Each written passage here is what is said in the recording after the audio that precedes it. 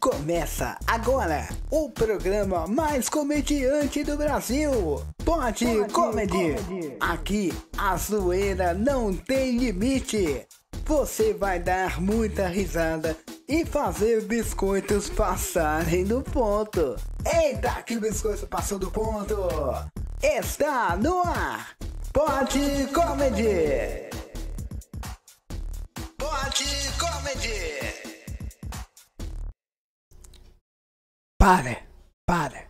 Para tudo que você está fazendo e preste atenção no que eu vou dizer. Em primeiro lugar, uma ótima noite a todos. Sim, sextou, mas calma, não é uma sexta-feira qualquer. É uma sexta-feira de luto. Aí você deve estar se perguntando, por que raios temos um símbolo de luto? Calma. Nós já vamos explicar. Aliás, eu não vou explicar. Os nossos convidados explicarão o porquê. A imagem já vai dizer o motivo. Boa noite, Cristiano. Tá na tela. É isso mesmo. José Eugênio Soares. Ou, para quem conhecia, Jô Soares, nos deixou às 2:30 da manhã de hoje, vítima de uma pneumonia.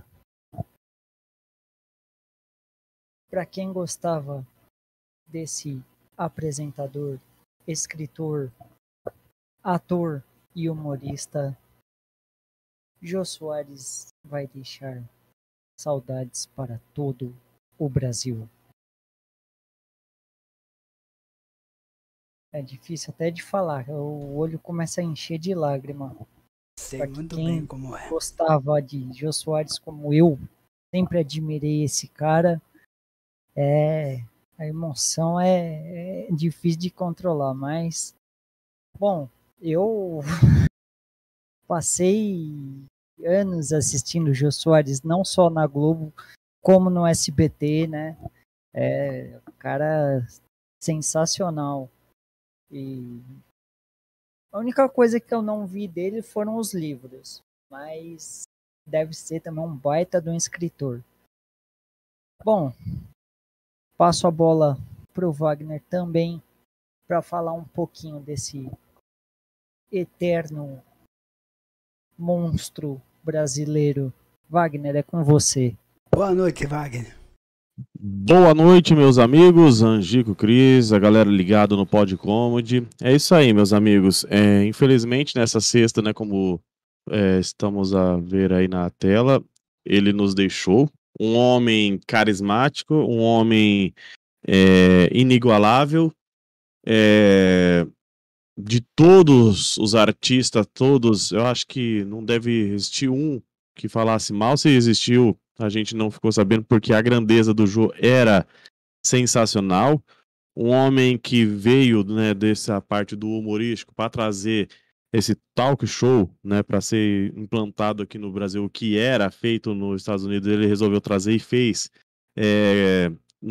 Foi brilhante essa trajetória dele que ele teve. Começou essa trajetória no SBT, que o Silvio Santos deu essa oportunidade para ele, chamando o programa de Jô Soares 11:30, e ele ficou a década de 90, né, no SBT inteira, exibindo com grandes artistas, esportistas, como um grande saudoso Ayrton Senna teve a passagem por lá, Pelé já passou também, então assim, são de grandes esportistas, né? Tivemos os outros também, pilotos da Fórmula 1, Nelson Piquet, Nelson Fittipaldi, grandíssimos também, Felipe Massa, Rubens também passaram por lá. Então, assim, realmente foi um homem que soube trazer, e de forma humilde, não deixando ninguém de fora. Trouxe repórteres também, que muita gente questionava, mas para que vai levar um repórter para se apresentar no seu programa? Não, porque ele gostava de todos os lados, não tinha esse preconceito, né? E o Jô realmente é um homem que a gente vai levar, né, a nós, né, que a gente teve essa trajetória com o programa dele, vai deixar saudades, já deixando saudade, né? Já deixou a partir do dia que ele encerrou o programa dele na Globo, né?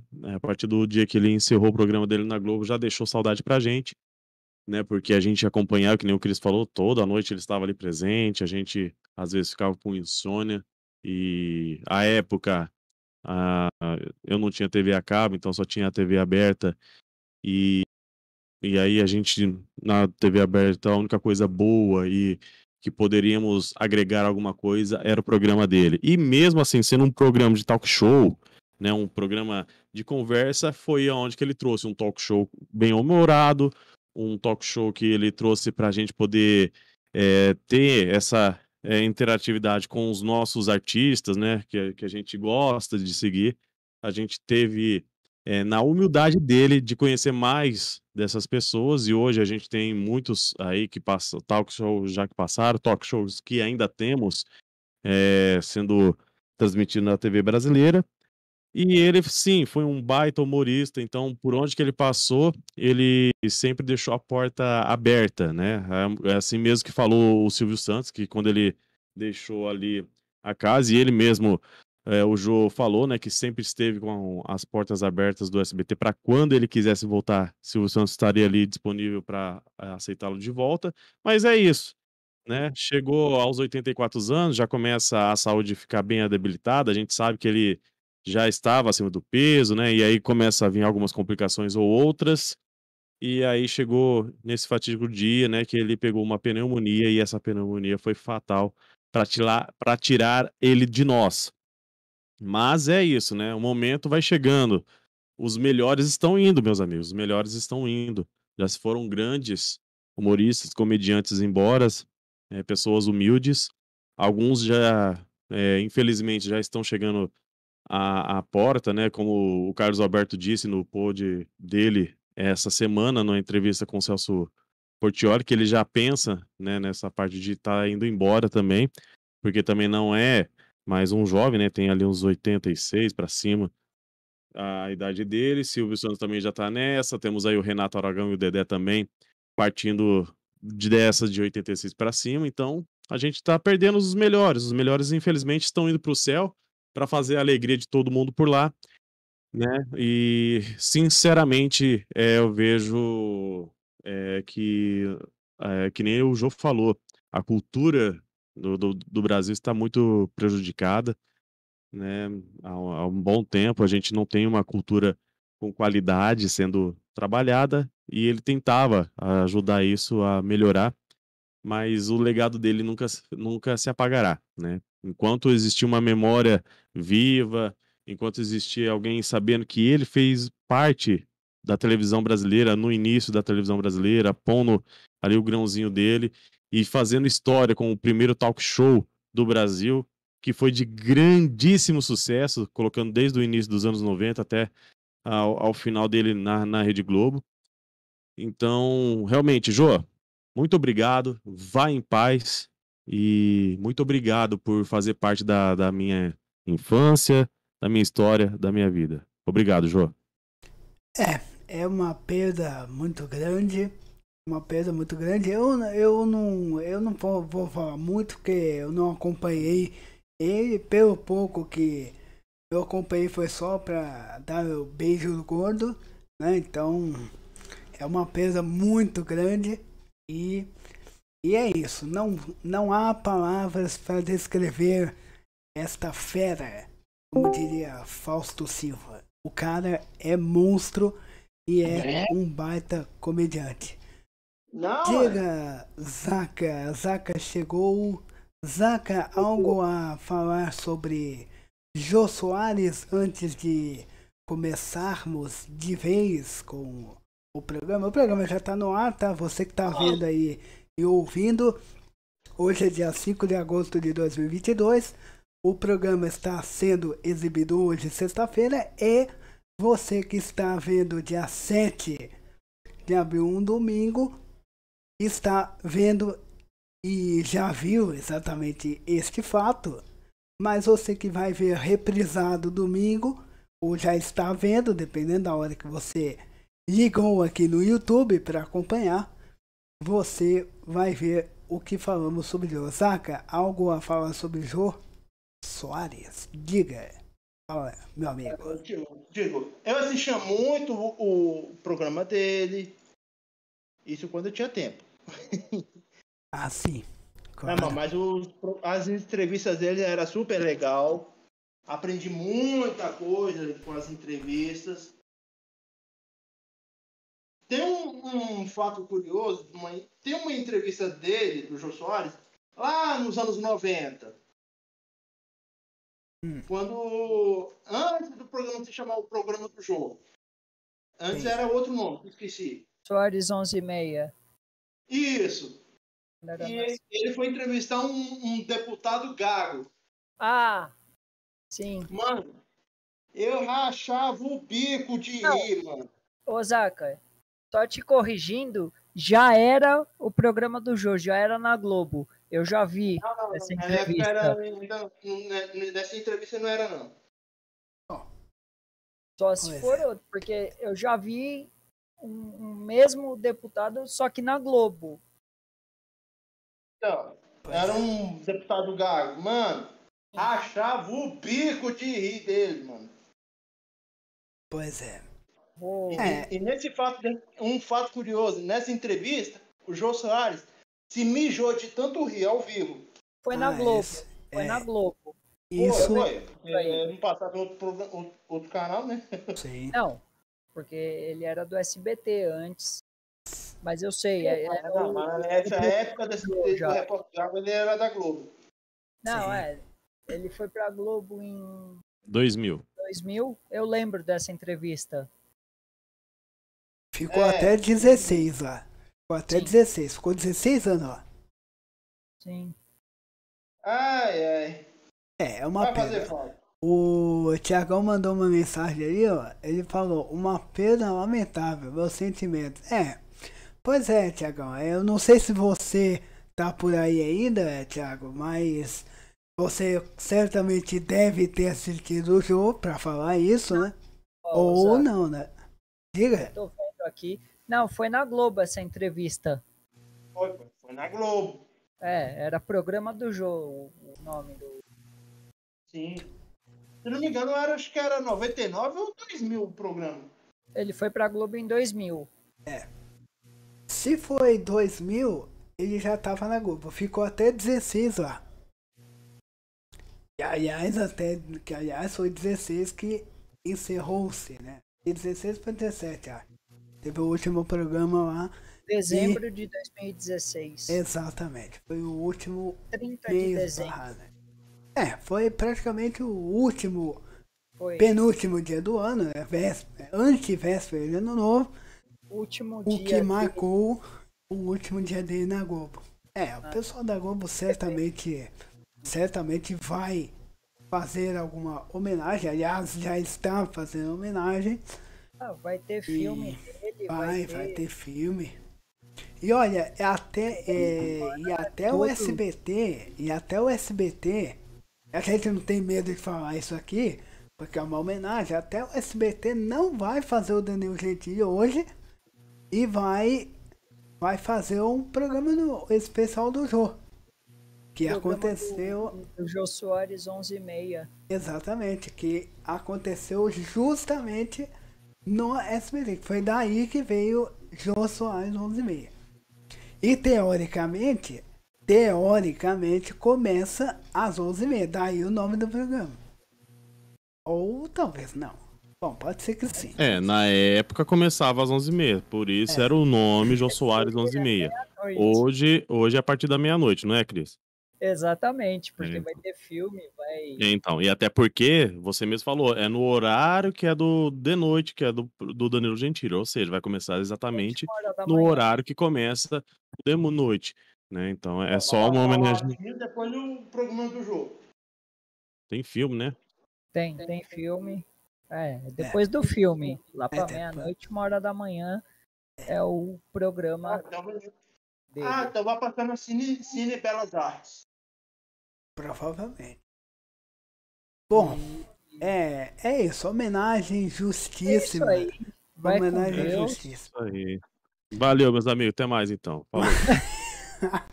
Ai, descanse bem. Bom, dado a homenagem ao Jô, acho que é hora de mudar a chave. Sabe por quê, meus amigos? Sabe por quê? Hoje é sexta-feira! Hoje é sexta-feira! Agora eu vou fazer que nem eu fiz semana passada. É sexta-feira, seus comédias!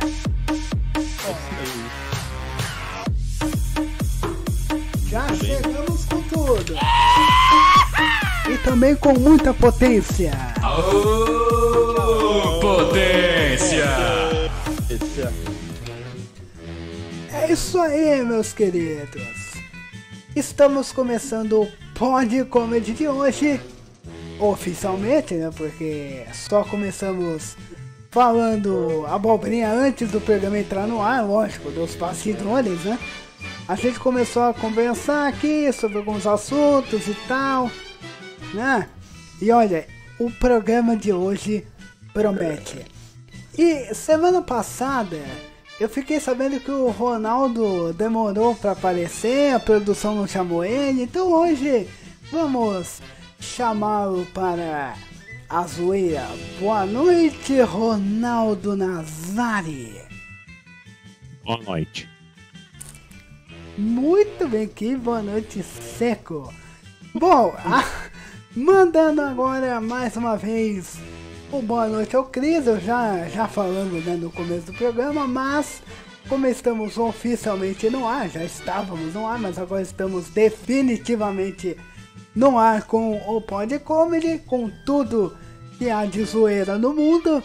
Mais uma vez eu quero dar boa noite a você, Cristiano, mais uma vez, boa noite, meu querido. Bom dia, quer dizer, boa noite. Que isso, você não dormiu? Eu não. Não dormiu? Não, virei a noite acordado.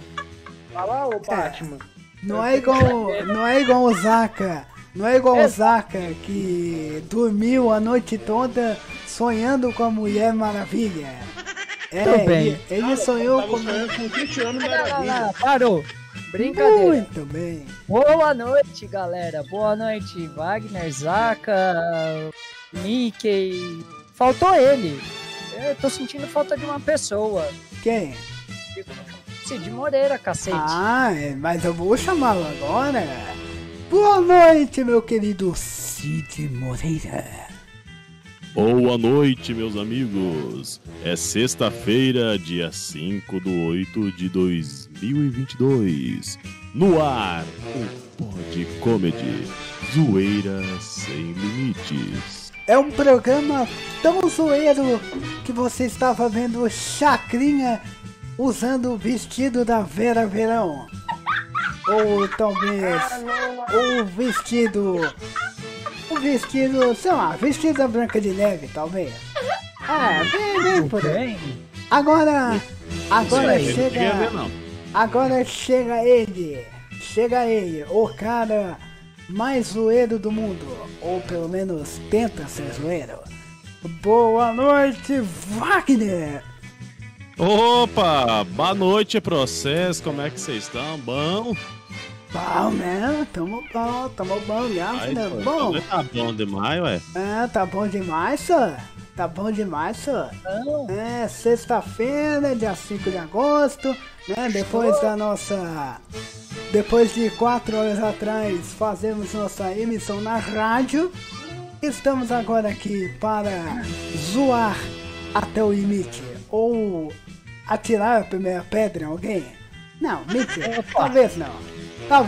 Uma rocha logo de uma vez, né? A pedra às vezes não acerta. Talvez sim, talvez não. Talvez sim, talvez não. Eu não sei, depende. Vai depender de como você quer atirar a pedra. Se você quer atirar com barril, se você quer atirar com o estilingue, igual Angry Birds. Uma catapulta. Aí eu não sei.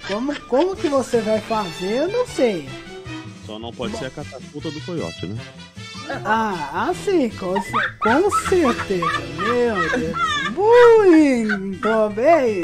Que Me dá uma beleza. panorrinha aqui de tanto rir. Que beleza. Muito bem. É isso aí. Bom, chegou a hora das proezas do dia. Então, pra isso, vamos que Não vamos. tá faltando ninguém, não? Como assim? Você esqueceu de chamar ele. Sim. Vem da terra do nunca. Chamar ele. Tá. É porque tem outra pessoa pra chamar, sabe? Que ela tá... Na verdade, tem uma pessoa pra chamar. Cadê você, Maria Gabriela? Cadê você? Você tá por aí? Uma boa noite pra vocês. Que eu tô aqui totalmente preparada pra ser PodComedy. E vamos nessa, porque promessa é de verdade. Que beleza, Agora, hein? vê se ele veio da terra do além. Da terra do além. Zacarias tá aí? Zacarias tá aí? Alô, Zacarias, cadê você? Oi, pessoal, sou eu, Zacarias. Tudo bem com vocês? Uma bela noite. Ele chegou mais bêbado que procurar barril de petróleo. Só que não. Eita, nós. Agora, eu quero saber de uma coisa. Cadê o nosso amigo da Disney? Mickey, cadê você, meu filho? Tá sumido? Por que você não aparece aqui? Aqui, meus amigos, uma bela noite pra vocês. O cara veio, que coisa, hein? O cara veio. Ele veio mais plantado que galinha morta num bueiro, pra não falar outra coisa. Tinha que você falar galinha pintadinha. Também poderia ser. Agora todo mundo devidamente apresentado, chegou a hora das proezas. As proezas que todo mundo comete. As gafes, as zoeiras. Afinal, aqui a zoeira não tem limite. Então, vamos para as proezas da semana. Agora, no PodComedy. Eita, que o biscoito passou do ponto. O perigo assolta. O biscoito vai passar do ponto. Aliás, já passou do ponto. Vamos começar a sessão idiotices. Ou melhor dizendo, a sessão quebra-ossos. Só que não vamos quebrar ossos. A sessão débil mental. Literalmente a sessão débil mental. Versão brasileira Herbert Richards. Sessão zoeira. Loucos nas ideias. Muito bem. Que beleza, meu Deus do céu. O que você ia contar, Cris? Que você ficou de contar uma curiosidade ou alguma zoeira? Você falou que ia contar uma coisa anteontem, não lembro quando foi. E aí eu falei pra você, não, deixa pra contar. Então, você ia contar semana passada, mas eu falei, deixa pra contar na sexta. Vai, diga. Nem também lembrei o que você está falando. Bom, vocês sabem que o Corpo de Bombeiros recebe trocentos mil chamados aí pra acidente, afogamento, aquela coisa toda. Há uns dias atrás... É aquela história que você me contou, Cristiano? Exatamente. Aquela lá. Deus. Eles receberam um chamado. Ficaram putas. Exatamente, calma aí, Zaca. Receberam um chamado para um afogamento ali na Marginal Tietê. Beleza. Os caras deslocaram 6 viaturas pro local. Chegando no local, não acharam nada no rio. Foram olhar dentro da água, era uma capivara nadando. Que beleza, hein?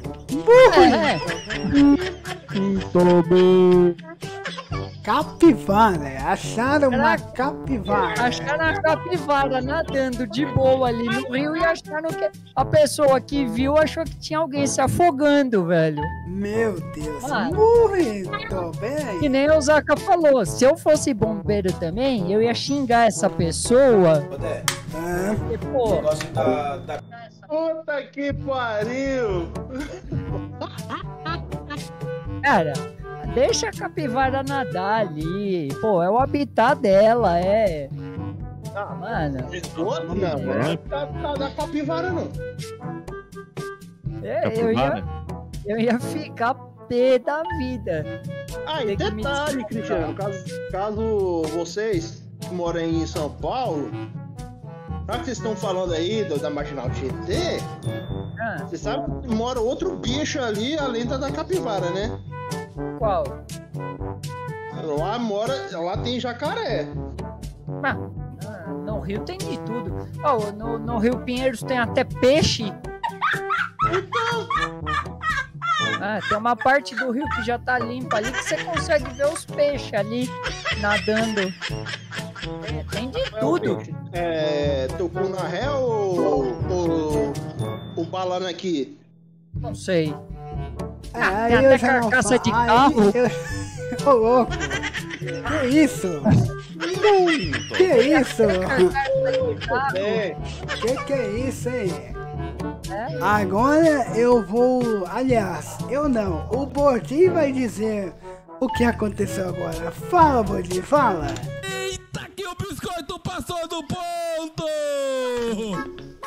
Literalmente, hein? Literalmente. Gente, Ô, Dule, aconteceu de novo? Fala aí, meu filho, fala. Aconteceu de novo. Literalmente. Aconteceu de novo. Aconteceu a proeza do dia.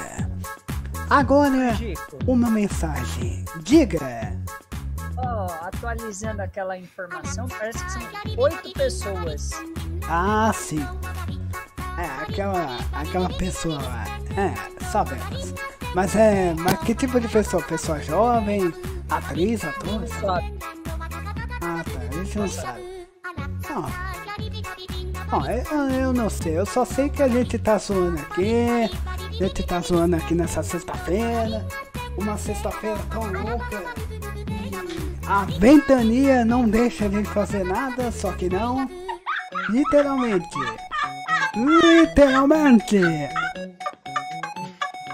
A ventania está mais louca que a gaiola das loucas, só que não.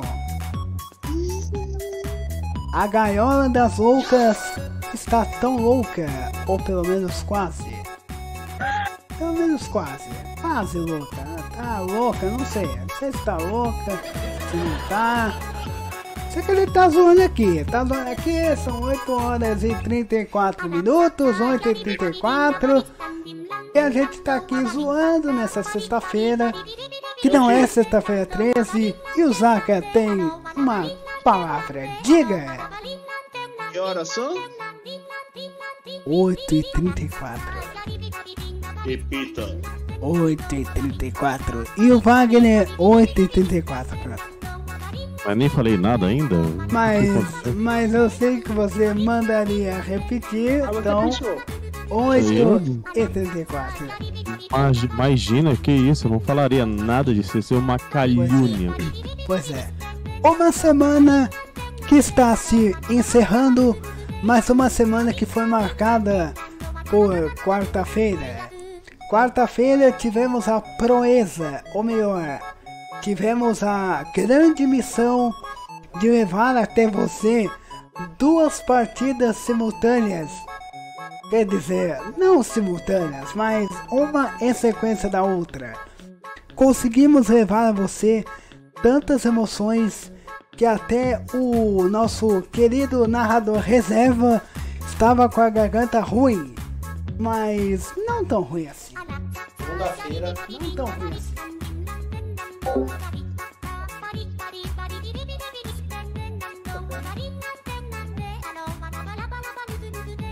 Tá, e aí? Tudo bem.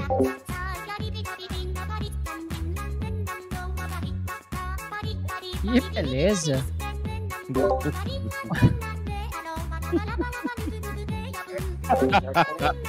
Quem sabe faz ao vivo, meus amigos. É isso aí. Vocês ouviram agora a belíssima narração dessa semana, tá?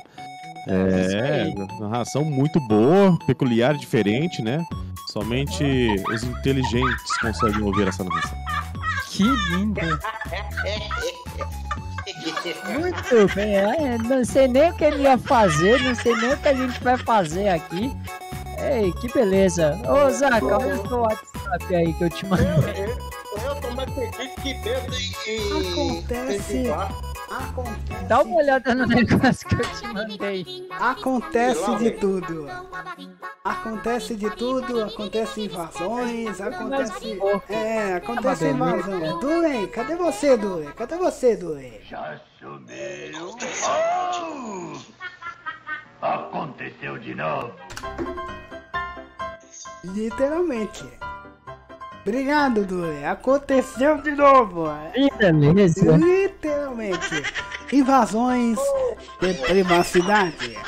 Como diria Fausto Silva, invasão de privacidade. Literalmente. É como diria o Luciano Huck. Estamos ao vivo no PodComedy. Viu aí, Zaca? Loucura, Vi. Já teve gente que... Sabe qual o pior gafe que eu já vi? Alguém soletrar exceção errado. Soletrem... Mas daí foi uma errado. exceção, né? Foi uma exceção e colocaram com, digamos, C cedilha. Colocaram C cedilha no lugar dos dois S. E beleza. Muito bem. Cara, o pior é que tem gente... O quê? O pior é que tem gente que erra a conta de matemática mais fácil do mundo. Erra uma conta... É igual a 11? Praticamente isso. Tem gente que fala que 3 mais 3 é 5. Tem gente... 3 mais 3 é 33. Não, a pior coisa do mundo, a pior gafe que eu já vi é alguém falar que 2 vezes 0 é 2. Quando que na verdade é 0. É 11, né? Pra mim, 2 mais 2 é 8. Então, pra você sim, mas...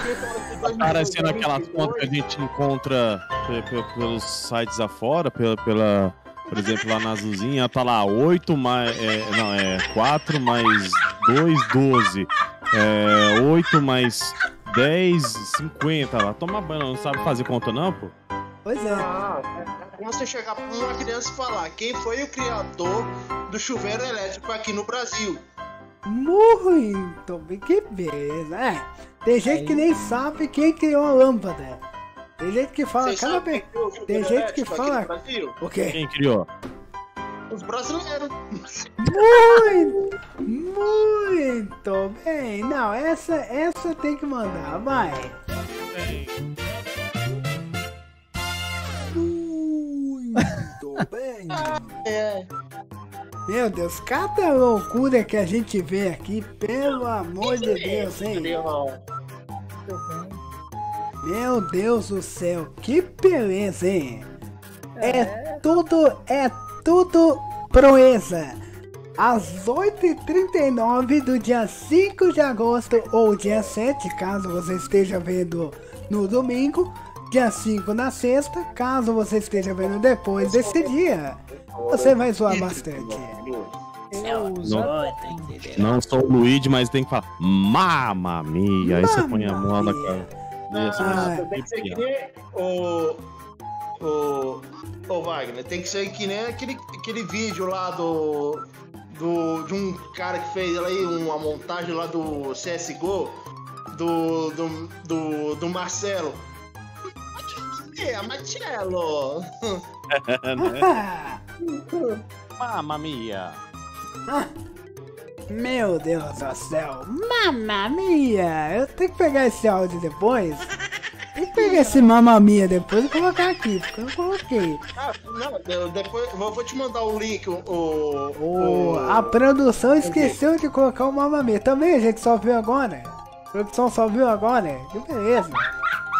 Tá parecendo o pessoal do Game Sports, pô. Demora. O pessoal do Game Sports é rápido no gatilho, mas também quando demora. Claro que acontece gafes, né? Acontece zoeira, acontece de tudo. Até errar placar de jogo, é normal, depois piora. Normal, depois ele ia piora. falar que você tá do placar, eu já estava imaginando. Mas não é de vossa. Mas não é de vossa senhoria, é da outra parte do RH, o RH2. O RH2 esqueceu de atualizar o placar. Não tô dizendo RH1. RH1 é o que está aqui. O 2 não está. O 2 está lá plantando bananeira no Mario Kart. Tá passando raiva no Mario Kart. E aliás, mandando um abraço. Oi! Te mandei lá o vídeo lá do Mamma Mia Marcelo lá no seu privado. Ah, tá. Ah, mandando a privada? Ah, tá. Mandando o vaso sanitário? Agora é só dar descarga. Mandando o vaso sanitário? Que Isso, agora dá descarga. Pronto, já dei. Já dei a descarga. Já dei.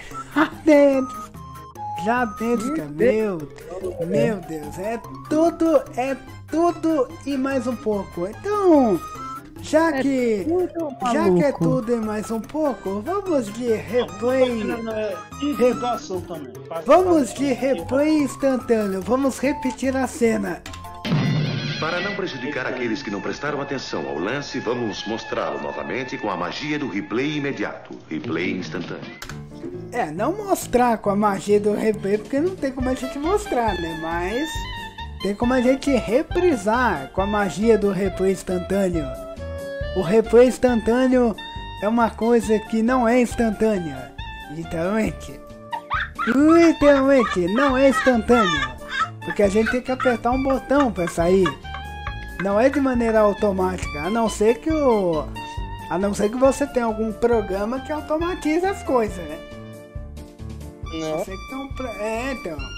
A não ser que tenha um programa que... Voltar a fita, Hoje tem que voltar a fita, ó. Tem que voltar a fita. Literalmente. Eita. Não sei, tem que voltar a fita. Ele falou que tem que voltar a fita, ele falou que tem que voltar a fita, Então vamos voltar, vamos rebobinar aí. Então pega a caneta Bic aí e começa a rebobinar. Pega a caneta Bic e vamos repetir a cena. Mais um replay instantâneo. Agora, mais uma vez, para redobrar o seu prazer, vamos repetir a cena. Replay instantâneo. Literalmente, a cena será repetida. Vamos repetir a cena. Não sei quantas vezes vamos fazer isso, mas este é o procedimento. Quando acabar, quando acabar a gente repete a cena de novo, Ou então até o Kiko entrar em cena, né? Pra mudar. Ou então até o Kiko entrar em cena e chegar o momento do biscoito passar do ponto de novo. Porque aqui a zoeira não tem limite. É isso mesmo. Você que tá chegando no PodComedy, claro, você que está vendo gravado, evidentemente, caiu de paraquedas, desce a tela aí e clica nesse botão vermelho que tá escrito inscreva-se ou inscrever-se. Clica aí, aciona a inscrição. Aciona o sino com todas as notificações, porque se você não aciona, o YouTube não notifica. O YouTube já tá uma hashtag a alguma coisa. Para não falar o que vocês estão pensando. É aquilo mesmo que vocês estão pensando, mas o horário não permite dizer. Eu não vou dizer, se alguém quiser falar, fale. Eu não vou falar. Pronto. Uma mercadoria, para não falar outra coisa. Então desce a tela aí, se inscreve, ativa o sino, com todas as notificações. Se você não ativar com todas as notificações, o YouTube não vai te notificar. Aí o pessoal vai falar, pô, o YouTube não notifica? Não, ele notifica, tanto que eu recebo a notificação de todos os vídeos lá. É que eu desabilitei, porque senão vai ficar chovendo notificação no meu celular e eu vou ficar mais perdido que segue tiroteio, ou mais perdido do que esquecer um cartão de crédito em casa. Mais perdido que esquecer cartão de crédito em casa. Que beleza. Já aconteceu. Olha, a pior, eu vou contar agora. A pior eu vou contar agora e depois a vinheta. Agora, no PodComedy. Eita, que o biscoito passou do ponto. O que aconteceu foi o seguinte. Todo mundo sabe que quando você vai no mercado, na padaria, comprar aquele pãozinho que a mãe pede, né? Aquele cafezinho da manhã, aquelas coisas todas. Exatamente. Quando você vai no mercado, na padaria, comprar aquele pãozinho da mamãe, aí aconteceu alguns dias. Eu tinha ido na padaria comprar pão e quando eu saio da mesma, eu esqueço a porcaria do pão lá em cima do caixa. Que beleza. Comigo já aconteceu umas 3 vezes. Já aconteceu umas 4 vezes isso. Aconteceu 4 vezes isso. Esse é digno de comprar um pão. Aí aconteceu de novo. Que beleza. Aconteceu de novo. Literalmente. Que beleza, hein? Esqueceu o pão que foi comprar muito bem. Só me esquece a cabeça porque tá grudada. Que foi? Que aconteceu aí? Comigo foi a mesma coisa, só que foi ao contrário. Que é isso, velho? Mas como assim ao contrário? Cheguei na padaria, comprei o pão. Quando cheguei em casa, eu tava só com a sacola do pão. O pão eu comi tudo. Muito bem. Beleza. Que meu amigo. belezura. Mas comigo isso não chegou a acontecer, não. Isso aí já realmente o Alzheimer tá atacando, que é uma beleza, hein?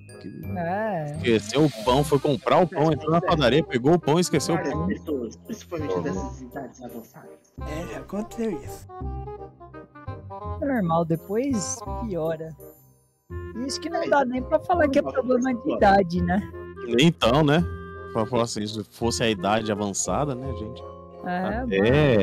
Pensaria que é normal, né? Mas uma pessoa jovem assim, esquecer assim 4 vezes ainda, não é muito normal essas coisas não, pô.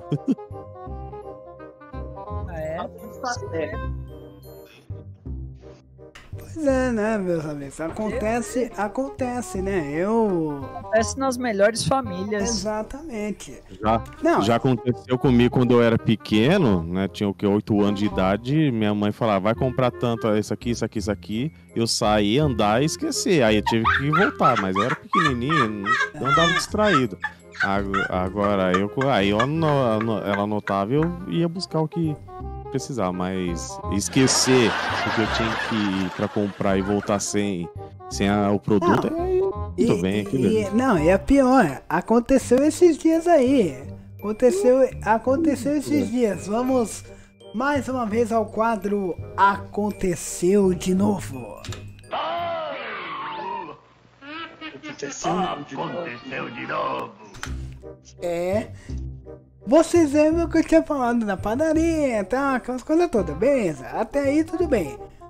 Porém, no mesmo dia, quer dizer, outro dia, mas na mesma padaria ou mercado, mini mercado, minha mãe tinha pedido para comprar canela. Não é canela da perna, tá? É outra canela. Canela e cravo. Aí eu fui lá no mercado, eu fui na padaria, comprei a canela. A canela tudo bem. Até aí, beleza. Só que o cabeça de antena que vos fala, ao invés de levar canela e cravo, levou canela, até aí tudo bem. Só que ao invés de levar o cravo, levou o orégano. Muito bem. Ou seja, eu tive que voltar na padaria e trocar a mercadoria. Filho, acontece nas melhores famílias. Minha mãe pede uma coisa, eu trago uma coisa certa, porém eu trago uma coisa errada. Em vez de eu trazer cravo, eu trago orégano. Que beleza! Você queria fumar orégano? Não, eu também não, né? Trazer, fumar orégano, falou? Diga! E a Rosa? A Rosa eu não sei, a Rosa tava na ponte. Ué, você não pegou o cravo? E a Rosa? Ué, não tem Rosa. Tem o cravo, só não tem. Só não tem uma. Não, eu entendi. Não, eu entendi. Eu entendi a referência. Eu não peguei a Rosa porque não tinha. Não peguei a Rosa porque não tinha. Ela não tava da cor do pecado. Ela não tava da cor do pecado. Beleza. Ué, o cravo e a rosa não estão da cor do pecado. Estão clonadas. Foram clonadas. Pegaram uma máquina de clone e fizeram clone. Clones da sombra, né? O jutsu do clone. Ué, o cravo e a rosa não estão da cor do pecado porque tem o clone. Tem o clone, não é ciclone, tem clone.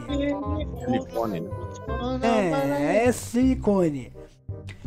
É a mesma coisa do que você vê mulheres apaixonadas ao som de Misunderstood do Bon Jovi. Aí você pegou pesado. Ué. Aí você pegou pesado. Ué, eu não disse que a zoeira. Eu não disse que a zoeira não tem limite? Eu falei que a zoeira não ia ter limite? Não é zoeira, isso é uma apelação. Ué, é a mesma coisa que eu dizer que. É a mesma coisa que eu dizer que Zezinho pançudo quer falar com o Zaca. Ué. Que dedo, mano. É a mesma coisa você chegar numa pessoa e falar. Valgiscleia tá querendo falar comigo. Então. Pra você ver até que ponto chegamos. Pra você ver a que ponto chegamos, meus amigos. Filho, chegamos a um certo ponto que vai tudo pelos ares. Não, só não vai o cofre. O cofre com dinheiro não. Isso não vai. Senão a gente não recebe o nosso salário. O cofre, se explodir, pode cair e bater na cabeça de alguém aí. Ué, igual na cabeça do Dewey, já aconteceu de cair na cabeça do Dewey. O cara tem a pólice, ele não assina, ele cai ele toma pancada de míssil, de cofre, atropelamento de bonde, cai na máquina, raio, acontece tudo. Depois piora. Acontece tudo, só faltou cair numa lata de lixo e ir pro serviço de limpeza pública. Então, acontece de tudo. As proezas de ver desenhos animados. Esse é o PodComedy, meus amigos. Um programa tão engraçado, mais engraçado do que ver, né, digamos, do que pular feito pipoca ou uma perereca. É mais fácil que você jogar peteca na educação física, errar no time e dar um ponto de graça. Ou fazer um gol contra. É mais fácil você botar duas crianças jogar peteca do que dois bêbados jogar peteca. Isso é. Então quer dizer que você já jogou peteca, então?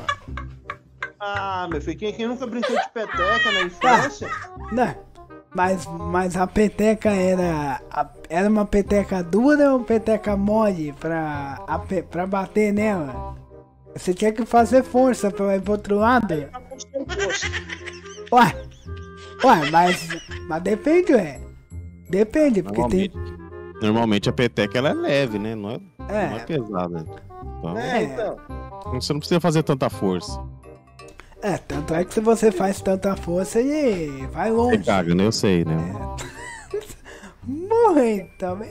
Também não é tanto. Tanta força. Dependendo da força, você mela a cueca, né? Então, Não precisa fazer tanta força. Não precisa fazer tanta força, senão você vai melar a cueca, vai acabar mijando na cueca, vai acabar urinando na cueca. E o pior é você ir pra escola. E o pior já aconteceu. Tem uma outra aqui que eu não sei se já aconteceu com vocês, mas nós vamos contar porque aqui a gente tem que contar. Vamos contar. Agora no PodComedy. Eita, que o biscoito passou do ponto! Bom, vocês sabem que quando vocês vão pra escola, quem ia pra escola a pé, sem precisar de carro, sabe que você tem que olhar pra ver se tem carro passando e tal. Beleza, até aí tudo bem, nada demais.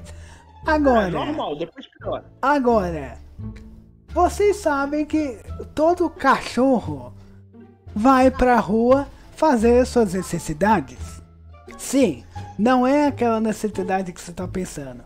É a outra que sai pelo cofre. É a merda.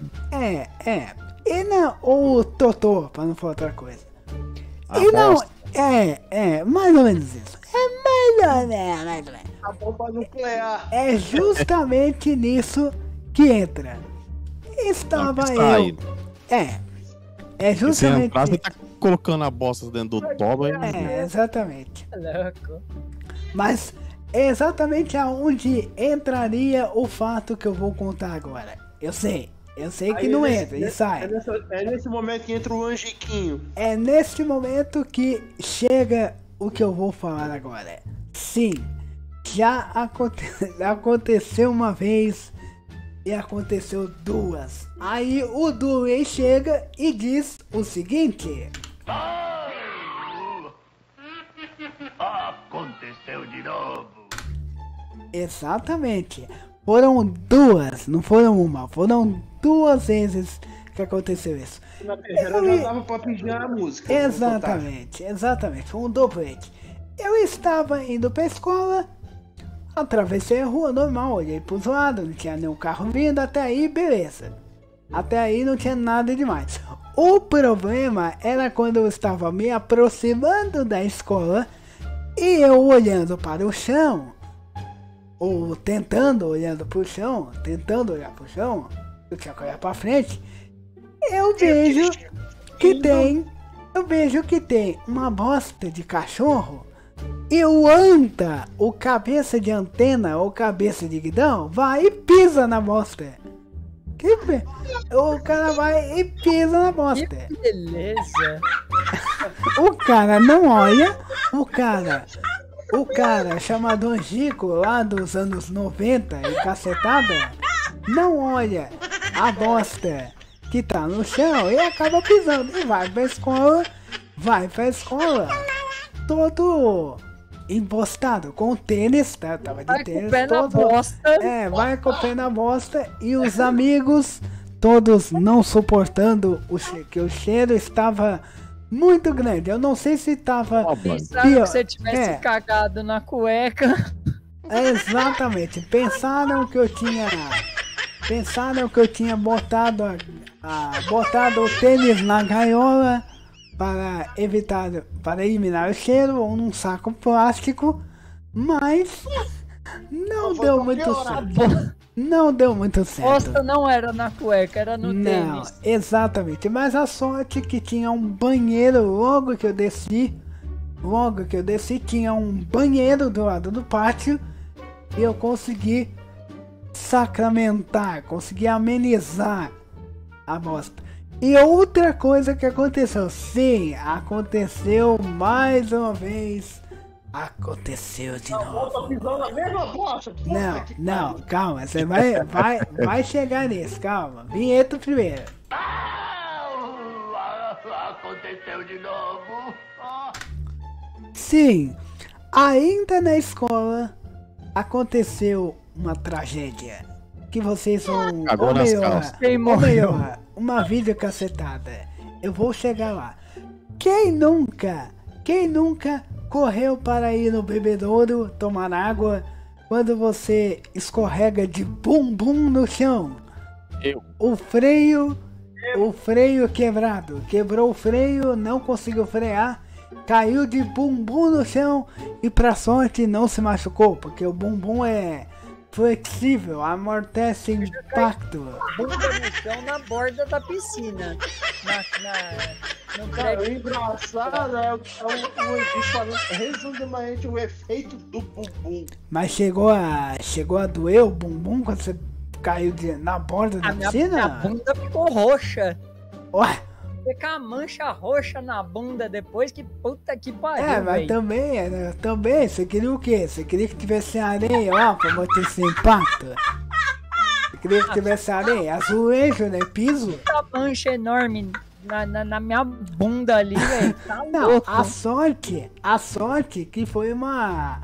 A sorte que foi, é claro, doeu, chegou a doer, lógico que dói. Mas não foi aquela dor de... Aí eu Depois eu Nossa. levantei e continuei correndo de novo.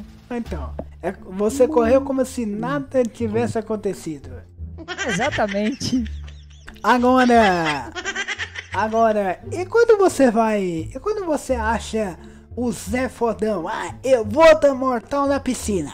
Você dá um mortal na piscina, quando você menos espera que vai acertar no mortal para cair da maneira correta, você cai de barriga, na piscina, numa velocidade que faz até um barulho, parece que você estourou uma bomba nuclear. Uma bomba nuclear. Tsunami na piscina? É, igual o anão, igual o Chiquinho, que sai bêbado do campo de batalha para pular na piscina. Ele faz o Jerônimo, joga água para todo lado e até faz você se afogar. Que vai pular na piscina e a água sobe. Então. O Zaka é pior. O Zaka, se ele pular, ele grita Jerônimo e pronto. Chama o Zé. O Zaka, se pular na piscina, a água sai tudo. Tô louco, Zaca. Ué, não sei. Ué, então você quer dizer que se o Fofuchão, que não está aqui, aliás, mandar um abraço pra ele. Se o Fofuchão não estiver aqui, que não tá, mas se o Fofuchão estivesse aqui, então ele pularia na piscina e a água sairia, então. Não, tipo, se eu e o Fofuchão pular juntos na piscina, ia ser um tsunami. Então quer dizer que você pularia de mãos dadas com ele, é isso? É claro. Muito bem! Vai que o Fofuchão não sabe nadar. Fofuchão, Não, e você sabe nadar, por acaso? Ó, já tive medalhas de natação, hein? Mas você... O Zaka nada. Ele faz nada na cama. Mas você nadou 50 metros... Bom, aí não tem... Sem raia ou com raia? Com e sem raia. 50 metros colchão livre. Piranha e sem piranha. 50 metros colchão livre. Agora, já aconteceu de pessoas se afogarem, não conseguirem voltar, e aí aconteceu uma tragédia. Não é aquilo que vocês estão pensando. É ficar lá pensando como é que eu vou sair daqui. O bombeiro demora 2 anos para chegar e você fala, tá tudo bem, tá tudo bem. Você nada como se nada tivesse acontecido. Você consegue sair do buraco, ou melhor, sair do lugar. Aconteceu fatos E você vai fazer a natação, vai fazer seu nada costa, nada peito. Agora, a pior coisa é você fazer a natação contra uma correnteza. É a pior coisa do mundo. Você tá lá nadando, fazendo nada. Quer dizer, literalmente. Tá fazendo nada, tá lá tomando solzinho, se bronzeando.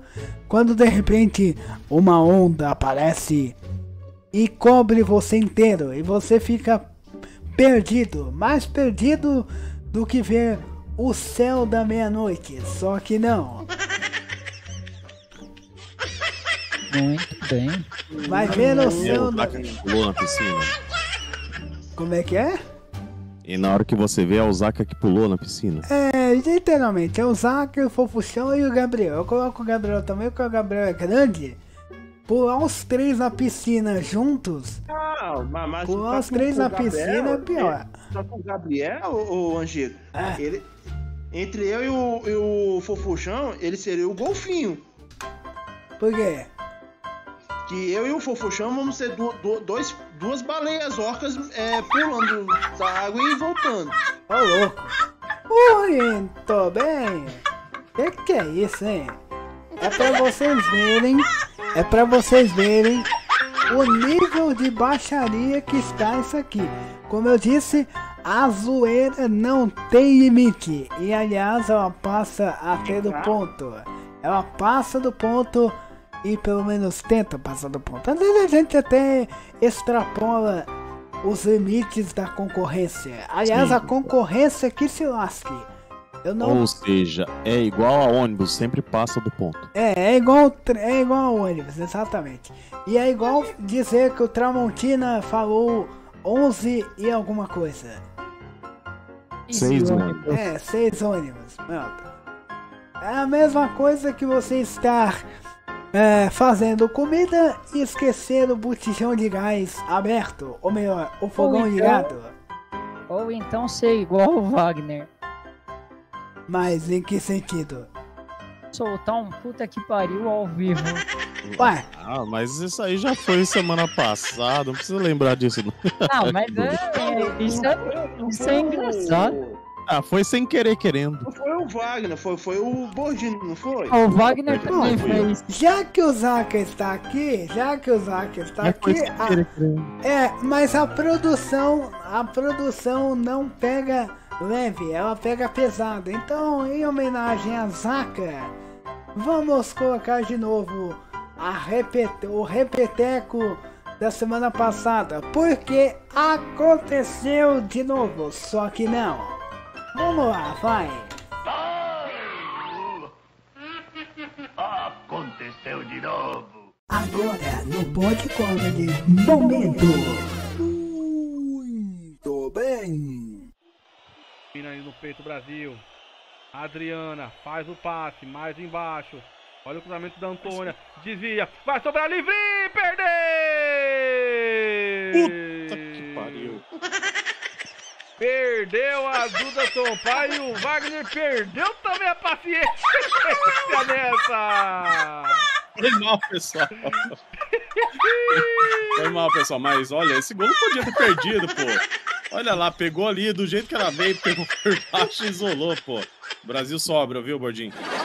Chance. Olha, a goleira ali foi sensacional. Foi uma defesaça ali da Bobadilha.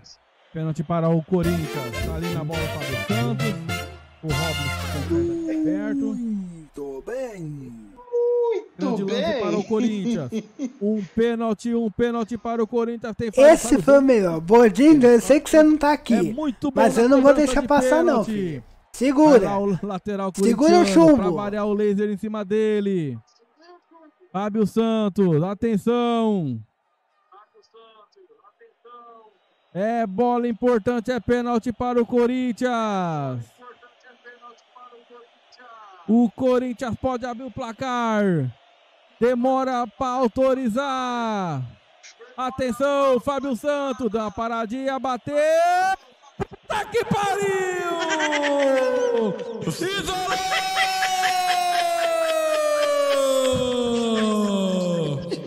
Eita, que o biscoito passou do ponto! Você ouviu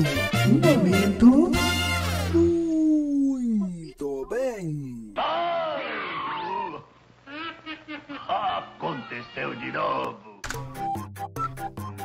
Pois é, galera, tá aí um momento muito bem com os protagonistas do GS, Wagner sem querer e o Bordim que mandou um fruta que barril, para não falar outra coisa, porque naquele dia em questão estavam jogando Deportivo Cali e Corinthians. O Corinthians havia perdido um pênalti, aliás, o Cali perdeu um pênalti primeiro, que o Cássio pegou, aquela história toda que a gente já contou. E depois o Bordim não aguentando mais, porque estava um jogo frouxo, fraco, fatídico de 0-0, que terminaria este jogo, terminaria no 0, terminaria 2-0, aí pra quem? Não sei, 0-0, pra quem? Não sei, sei lá. Mas enfim, é coisa que aconteceu de novo e claro que a produção não deixaria passar. Uns odeiam, outros não aguentam a pressão e sofrem com a concorrência. A concorrência que se lasque. Aqui a zoeira não tem limite. A gente tem que passar o que é notícia, ou melhor, o que é zoeira. Esta viralizou e vai viralizar. Eu garanto que se este meme viralizasse nas redes sociais, ele ia fazer sucesso. Não sei o que o Cris acha, mas eu acho que se esse meme tivesse nas redes sociais do PodComedy, claro, assim quando criarmos as redes sociais do PodComedy, este áudio vai viralizar na internet e vai fazer memes. Vai ter muitos memes, muitas visualizações, assim esperamos, logicamente, mas é uma coisa que acontece e a produção não deixa passar. Então depois vocês conversem com a produção, não é comigo, é com a produção do programa. A produção que colocou, não fui eu só tô aqui para apertar o botão. Então eu sou o passador de áudio. Como todo mundo fala, você é o DJ, não, eu sou o passador de áudio. Passador de áudio, eu sou sonoplasta. Não, eu sou locutor de rádio, eu faço vinheta, eu opero o rádio boss. Não faço operação. Eu opero o rádio boss, opero tudo, então falem com todo mundo. Oi. Doutor Angico. Literalmente. O Doutor Angico. Agora me explique uma coisa, seu quadrúpede burro. Por que você, no bom sentido, claro, por que a senhoria estava ausente semana passada? Você estava cansado, que esqueceu que o programa ia pro ar, ou você estava cansado porque sua cabeça estava sendo martelada por ETs? Caralho, eu esqueci? Na verdade é você que não esqueceu e o Cris falou que não tava bem, mas eu queria saber o que aconteceu, Cris. Os ETs martelaram sua cabeça pra você não tá no programa, porque você falou assim, alô, você só falou, alô, ficou quietinho, queria pedir dispensa do programa, né? O cara queria pedir dispensa do programa. Não tô bem, não vou participar do programa. Eu tô mal, tô baleado. Tomei um tiro. Só que não. Agora. Facada. Então você tomou uma facada, então. Mas a facada foi dolorida, não foi dolorida? Teve a luva de proteção, não teve? O que você fez naquele dia lá? Direto, com a direta no coração, só que não, brincadeira. Não, eu não estava em condições para fazer as piadas que estou fazendo hoje. Eu pensei, será que você brigou com a sua mãe por alguma cadeira gamer, alguma coisa que você queria? Ou talvez você queria essas coisas. Pois é.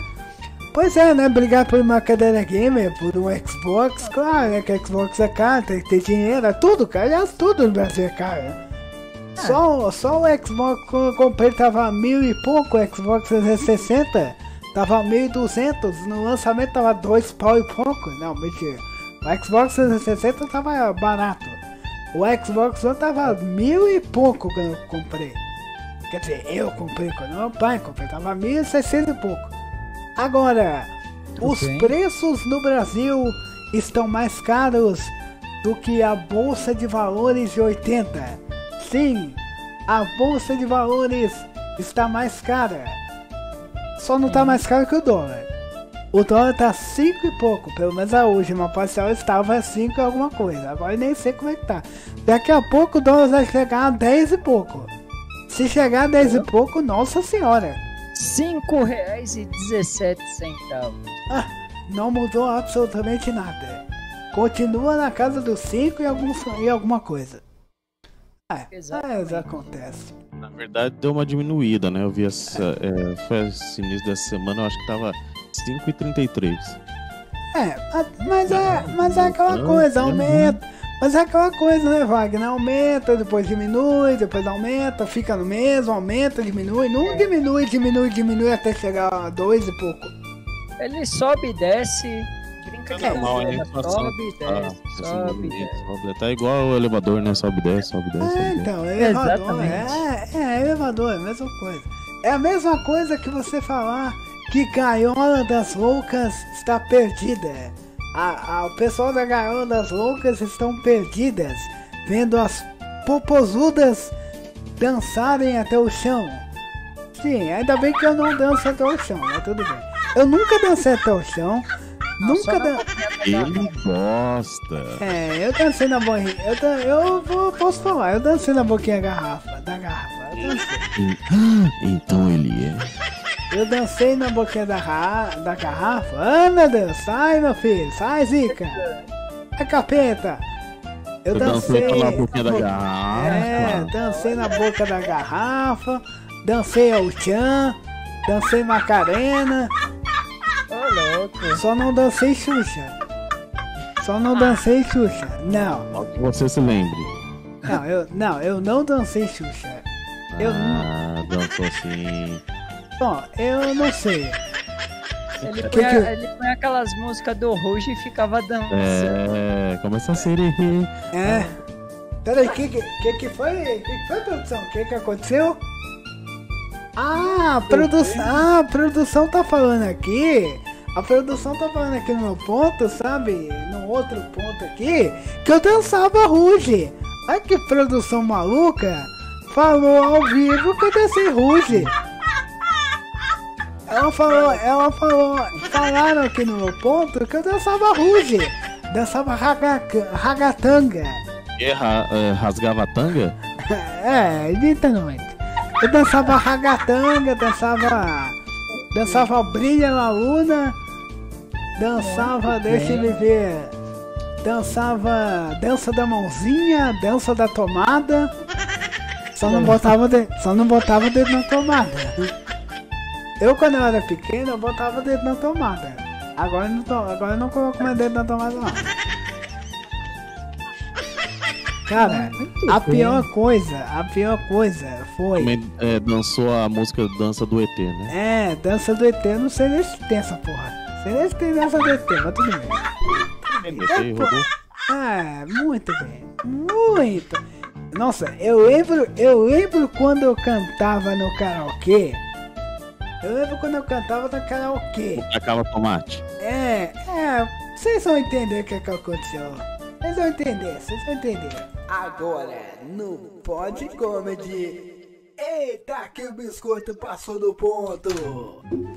Bom, como eu estava dizendo ou me preparando para falar, aconteceu num karaokê.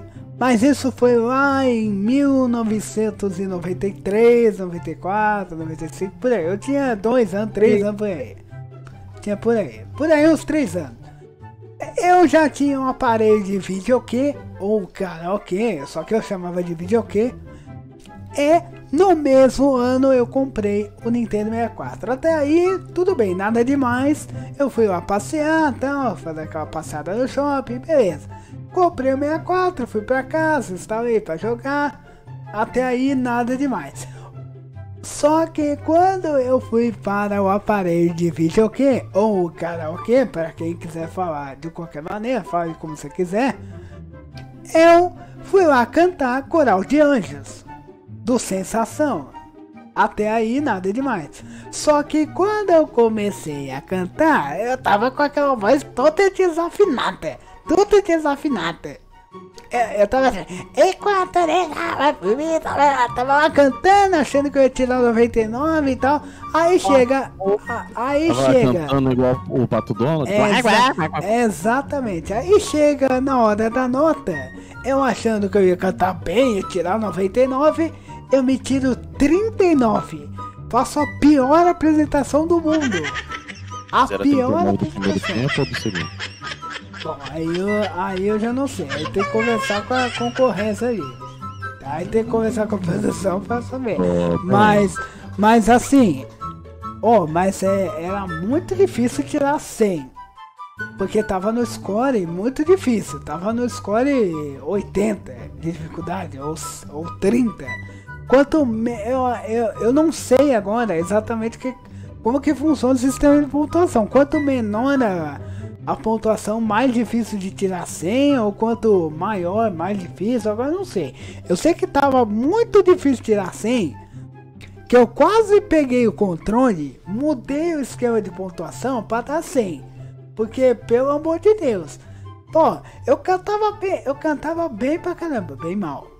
E mesmo eu cantando mal, eu tirava 91, 99. Aí quando eu cantei uma vez, eu fui cantar Marrom Bombom. Exatamente, é esse o nome da música. Eu fui cantar Marrom.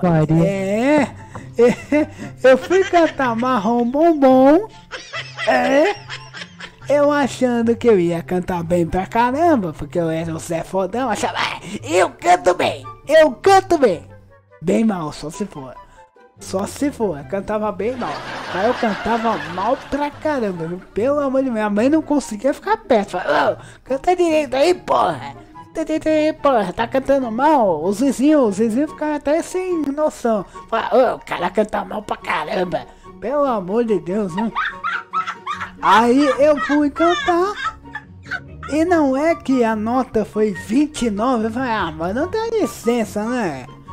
Eu cantando bem pra caramba, aí a máquina, o equipamento do karaokê, o sistema vai lá e me dá uma nota 21, 29.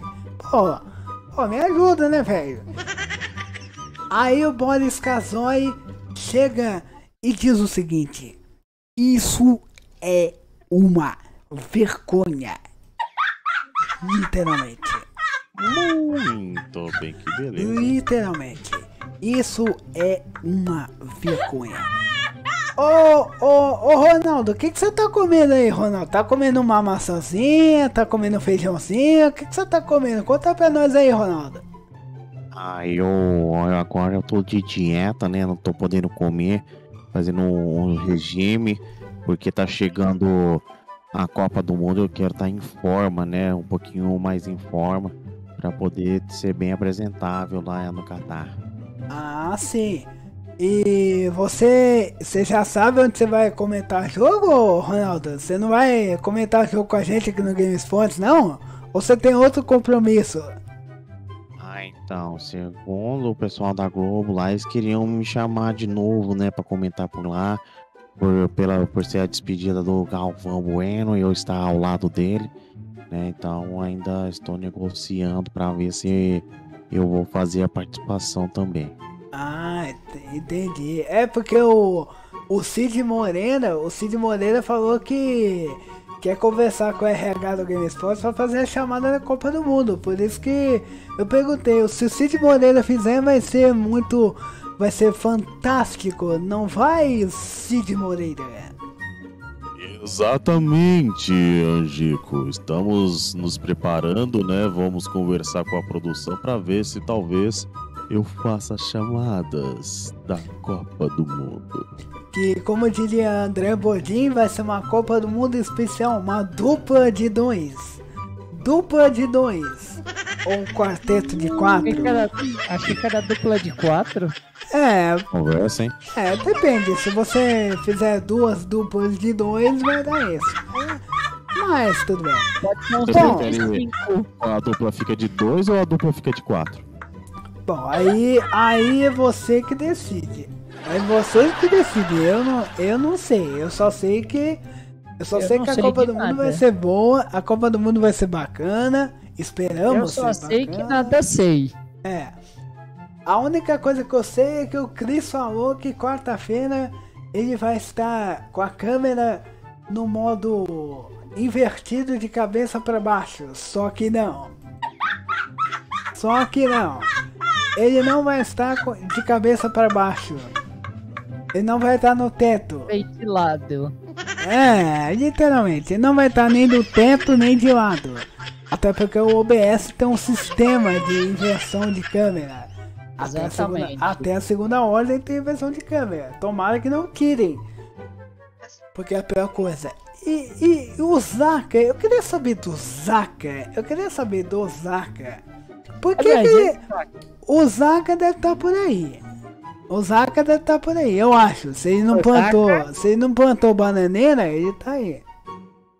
O Scania 113. Zaka mandou uma mensagem. Que foi?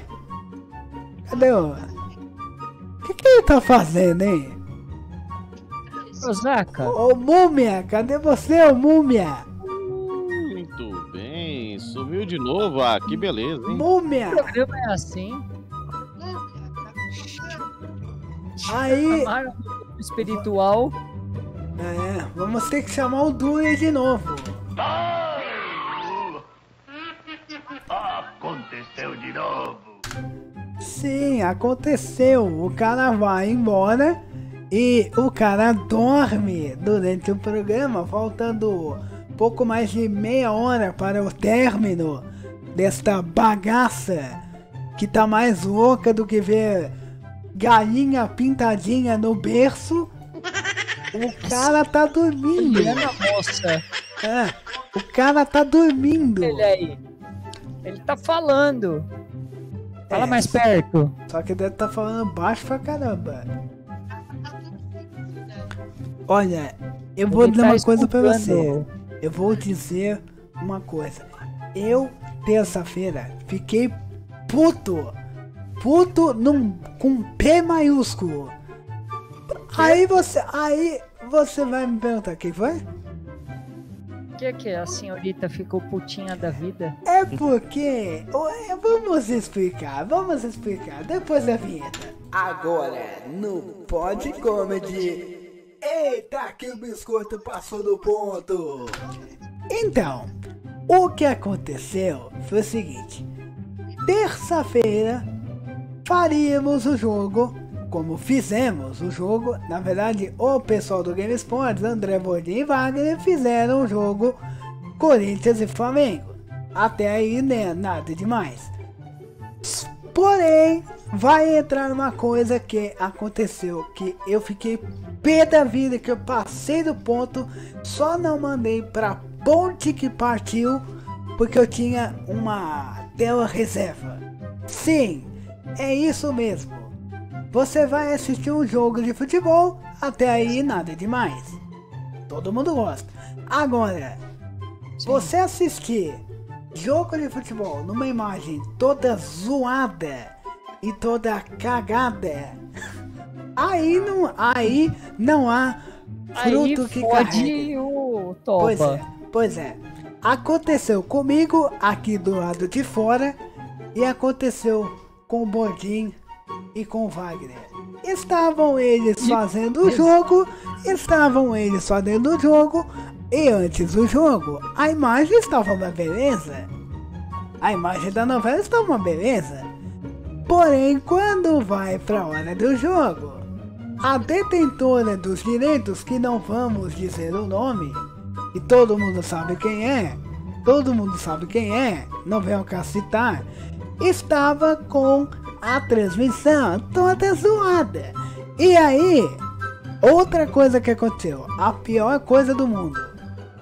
Você sabe, Cris, que toda vez que a gente vai comentar um jogo, ou Wagner ou Bode vai narrar um jogo, você sabe que a gente tem que identificar os jogadores. Até aí tudo bem. Até aí não tem problema. Agora, você consegue visualizar um número com uma escrita horrível? Você consegue? Não. Pois é. Eu e Wagner sofremos na quarta-feira 2 vezes. Primeiro com o jogo São Paulo e Ceará. Os jogadores do Ceará estavam com uma camisa ridícula. Com todo respeito, lógico, ridícula. Não tava nem pra ver a porcaria do número. Copiaram o Boca Juniors. Aí chega no jogo do Palmeiras e Atlético, que viria na sequência, que nós mesmos não saímos de lá, fizemos o jogo também.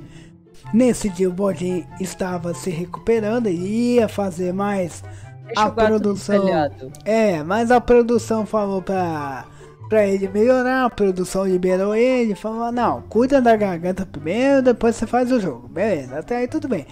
Eu e Wagner ficamos 4 horas, quase 4 horas, ou chegamos a isso, não sei. Ficamos a 4 horas ou menos ou mais no ar, arrumando as coisas para transmissão. Claro, começamos um pouco antes do primeiro jogo e 15 minutos ou 10 antes do segundo arrumamos as coisas na correria. A gente vai fazer a transição, até aí tudo bem. Agora, você identificar jogador do Atlético Mineiro e do Ceará com uma camisa tosca, mal feita, mal confeccionada, pelo amor de Deus, Pô, você tá lá, Cris, vamos supor que você esteja narrando o jogo. Como é que você vai ver a bosta da numeração se tá com aquele amarelo? Amarelo é a pior. Mas adianta alguma coisa? E outra, o Wagner falou e falou mesmo. O Wagner não teve medo de falar, falou na cara dura, falou, mas se os caras querem colocar o número na camisa, coloca o número decente, que facilite. Aí ele chegar e falar, não, é o Game Sports que tá fazendo, vamos ferrar com eles. Ah, filho, mas aqui não tem essa não. Aqui não tem essa. A gente ferra tudo, ou melhor, tenta ferrar tudo, e aconteceu tudo. Não é verdade, Wagner? Você que sofreu pra ver a numeração de jogador, Wagner? Que isso, hein? E põe com o sofrimento mesmo, mas é o que eu falei, pô. Se tem um preto e branco que vai colocar um amarelo ali pra atrapalhar a visão, pô, corta aquela parte, deixa em branco da numeração e identifica ali o número bonito ali, redondinho, um preto ali, aparecendo com o fundo branco pra facilitar a visão nossa, porque realmente um amarelo ali naquele tom, tanto do Ceará quanto do Atlético Mineiro, realmente é pra atrapalhar. Olha, esse bobear, eu não sei você, Wagner, mas até a camisa do Vasco, com todo respeito, até a camisa do Vasco dava pra ver a numeração. Literalmente. Depende. Ou não também. Depende do jogo, né? Depende do jogo, depende da camisa. Se for a camisa número 1, às vezes não dá também não. Pois é. Ó, fala pra ele, pega a camisa do Botafogo de Ribeirão, que dá pra ver perfeitamente, imagino eu. Pega e não precisa copiar, né? Pega um modelo daquela do Botafogo de Ribeirão e faz uma igual não, diferente, lógico. Com o escudo do time e tal, do time do Atlético, Ceará, sei lá quem for. Pega um escudo, confecciona as linhas e tal, faz uma linha preta, uma linha branca, só que aonde tá a bosta do número do jogador, bota o número do jogador em preto com fundo branco e pronto, bota o nome do jogador em preto ou não coloca o nome do jogador, mas de preferência coloca o nome do jogador, porque, por exemplo, quem tá vendo com imagens, que infelizmente o GS não tem a possibilidade de imagens ainda, mas no sul-americano terá imagens, então a gente vai poder acompanhar da melhor maneira possível. Vamos tentar levar a melhor cobertura possível. A gente só não vai levar cobertor de chocolate, morango, caramelo, porque não tem. Mas a gente vai levar um sorvete pra vocês, um banquete instantâneo pra vocês. Mas, agora, os jogadores...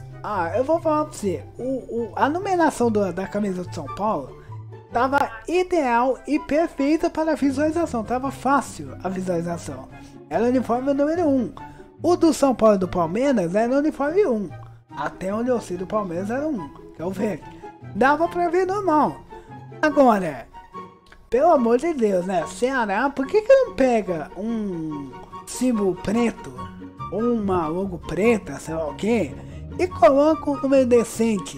Pô, os caras que confeccionam as camisas do Ceará, do Atlético, sei lá de quem, por que não faz uma cópia de outros uniformes, porém com uma numeração decente que dê pra ver? Pô, bota um contorno, tudo bem, pode ter amarelo? Pode, bota um contorno branco, bota um contorno amarelo, ou bota... amarelo não, bota um contorno branco, um preto, branco e preto, sei lá, inventa qualquer coisa aí, porque, pô, pelo amor de Deus, pô, até eu, quando a gente foi fazer a confirmar as alterações, tava difícil pra um carvalho, pra não dizer outra coisa, pra ver a numeração, tanto que eu tive que buscar no GE, nada contra, eu tive que buscar no GE a informação da alteração, porque dentro do campo tava horrível de ver a numeração dos jogadores do Atlético e do Ceará. Tava impossível de ver. Eu não conseguia ver nada. Eu não sou cego não, tá, gente? Eu conseguia ver. Eu conseguia ver. O Wagner também. A gente não é cego. A gente conseguiu ver, mas do Ceará e do Atlético realmente estavam uma merda. Tava uma meleca pra mim. Diga. Bom, até eu vou pedir pro Wagner me ajudar a falar o nome, porque já estou vendo a escalação da arbitragem para São Paulo e Flamengo. Tá, mas antes disso, peraí, então segura aí, vamos soltar a vinheta e você já fala. Vamos lá. Agora, no PodComedy. Eita, que o biscoito passou do ponto. Vai, conta. Bom, o árbitro de vídeo, o Wagner vai dizer o sobrenome dele, porque o Wagner sabe falar mais do que eu. São 9h38, agora a proeza do final de semana, que pra nós já começou, mas pra alguns começa amanhã. Amanhã tem São Paulo e Flamengo, um jogo daqueles. E aí entra o que o Cris vai falar agora, diga. Ô Wagner. Eu vou falar o primeiro nome e você fala o sobrenome. O nome do árbitro de vídeo é Adriano. Fala o sobrenome, por favor. O Adriano é o Adriano Milceviski. Obrigado. É isso Não aí. Esse é o árbitro de vídeo. O principal é o Ramon que abateu o Abel. Ah, é o Ramon Abel, então. Ah, tá. É. E o quarto árbitro é aquele que vem de chave. Ah! Vem de chave. Ah, e onde estaria o Wagner que ri? O Wagner que ri não tá por aí? Não. Ou então o Wagner. Ou então.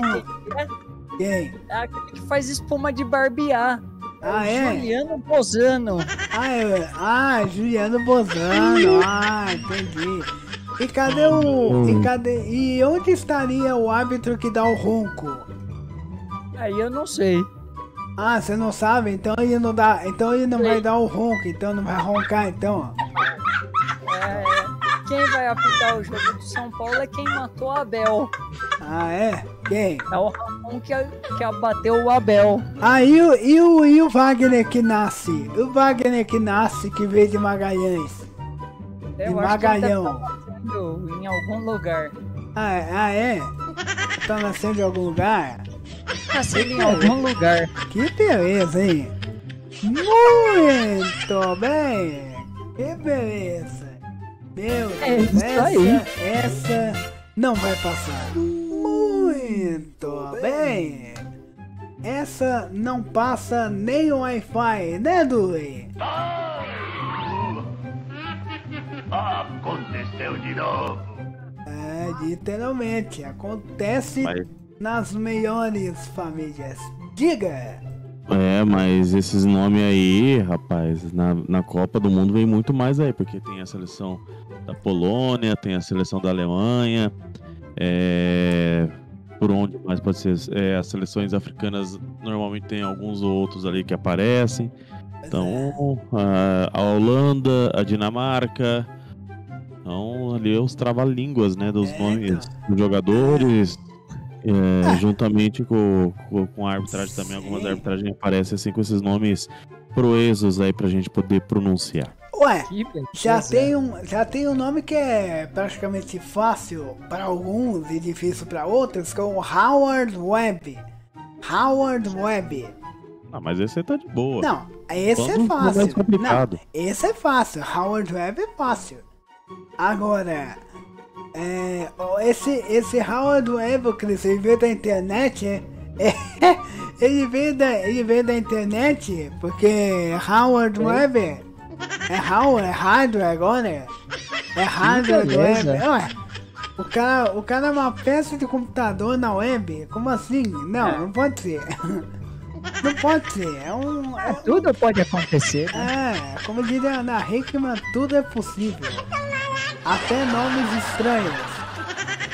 Até nomes estranhos. Chega! Até nomes estranhos. Mas isso vai acontecer na Copa do Mundo, vai acontecer na Champions League, na Premier League. Aliás, Premier League que final de semana dará o seu pontapé inicial começando hoje, né? Aliás, já começou, né?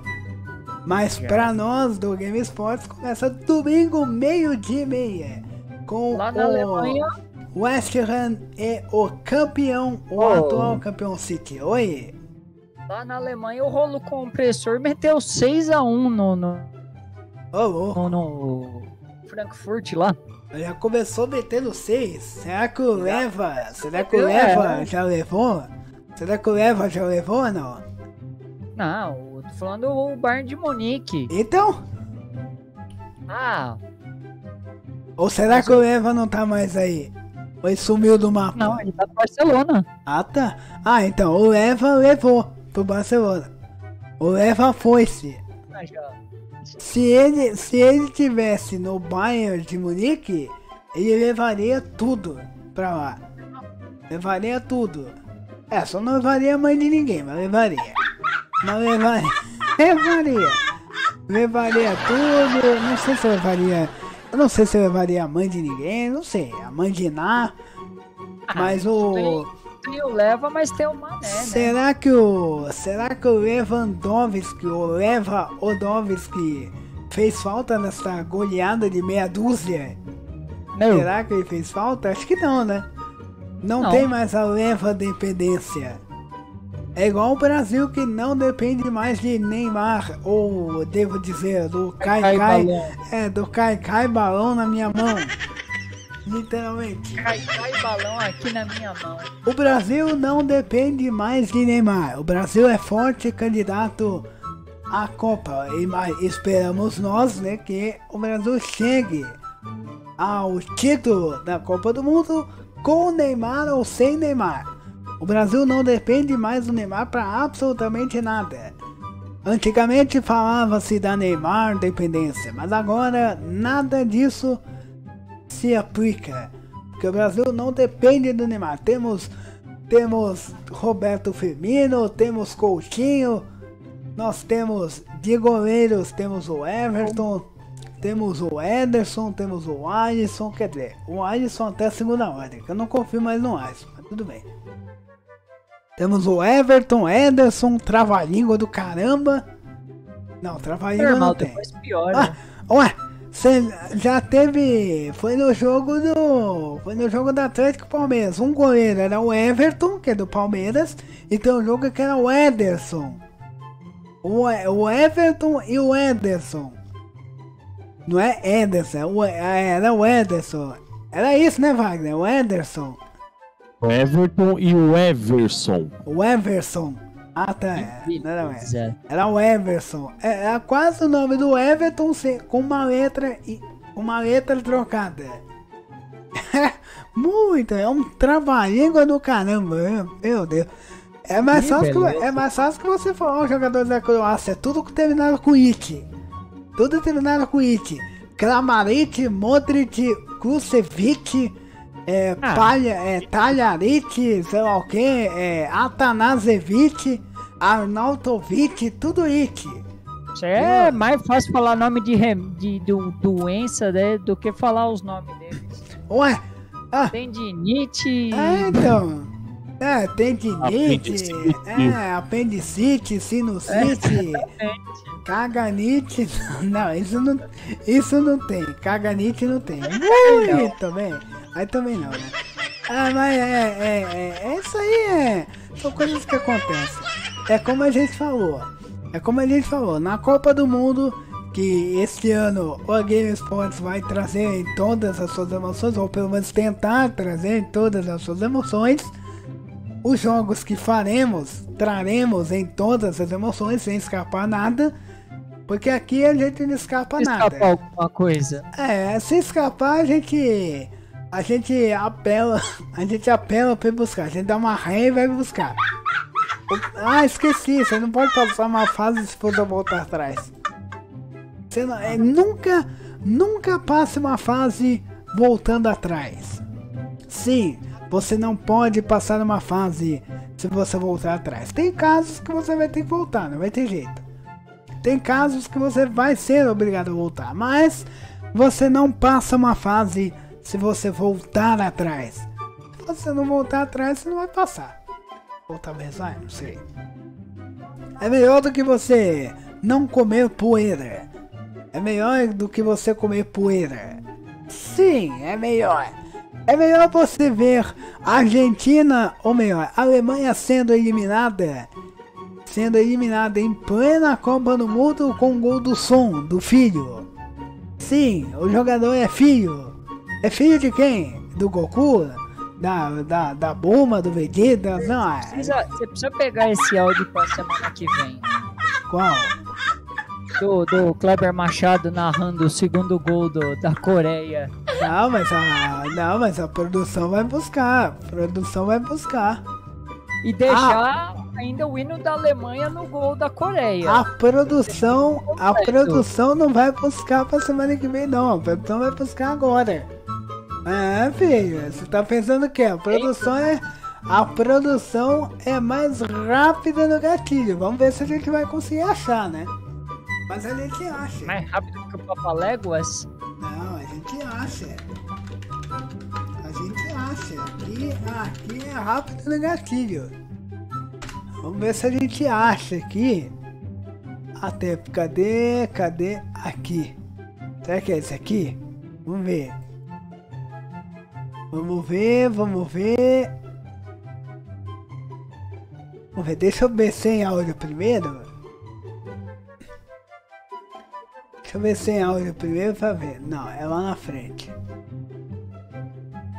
Cadê? Falta um pouquinho. Aqui, a gente achou. Tal. Aqui tá confirmando o gol lá, que teve no VAR, aquelas coisas todas. Aqui. Vamos ver se a gente acha. A gente achou aqui. Vamos tentar ouvir, vamos ver se a gente consegue captar o áudio. Vamos lá.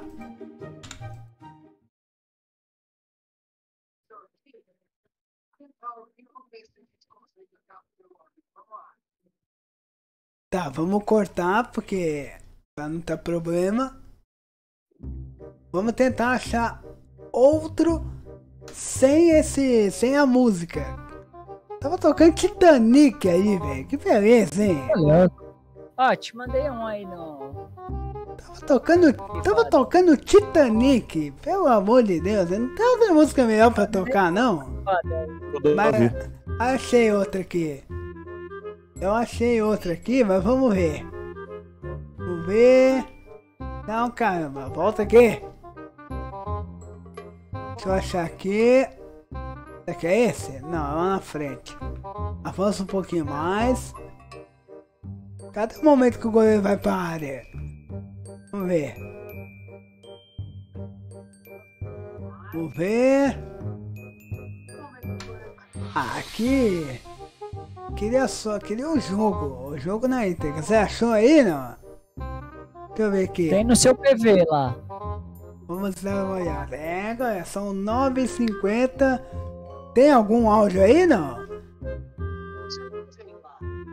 Tem a narração. Não, tô falando música de fundo. Não. Ah, não, tá. Então menos mal. Filho, vamos lá. Aqui a produção é rápida no gatilho. A gente acha tudo. Tá, vamos ver. Mas tem algum aqui? Tem, né? Vamos ver. Tem lá. Não, queria o gol na íntegra. Quer dizer, não na íntegra. Queria ver até o gol. Cadê? Vou tentar achar sem o áudio primeiro. Então. Vamos ver se tem a jogada inteira. Tem. Desde o goleiro pra área até aqui. Olha lá, quer ver? Deixa eu ver. Olha lá. Achei, vamos lá de novo. Vamos lá, deixa eu aumentar o áudio aqui primeiro. Vamos lá, com vocês, a Alemanha sendo eliminada pela Coreia na voz marcante de Kleber Machado. Vai!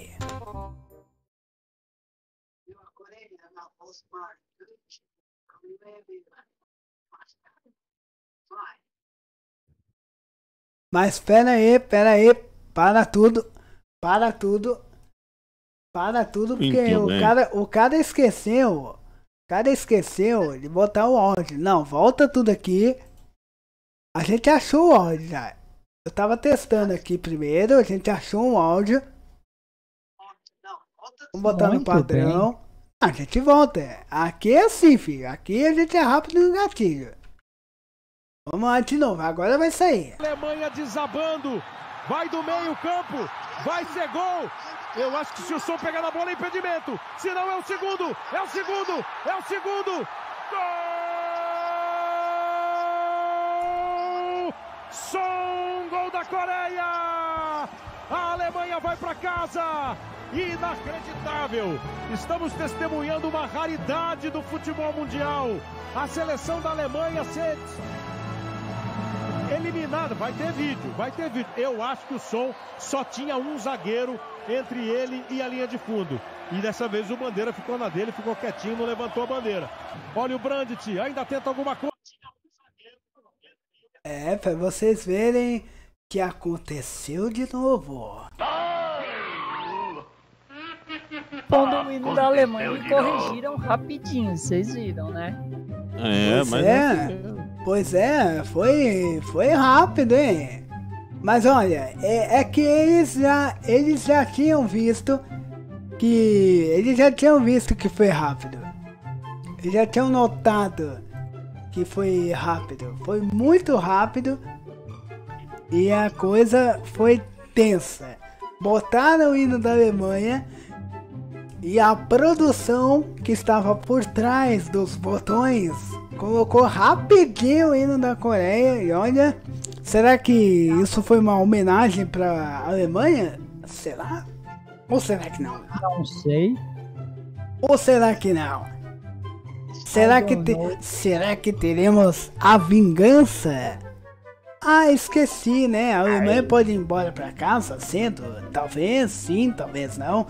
E tomara, esperamos que esta Alemanha não encare o Brasil de novo.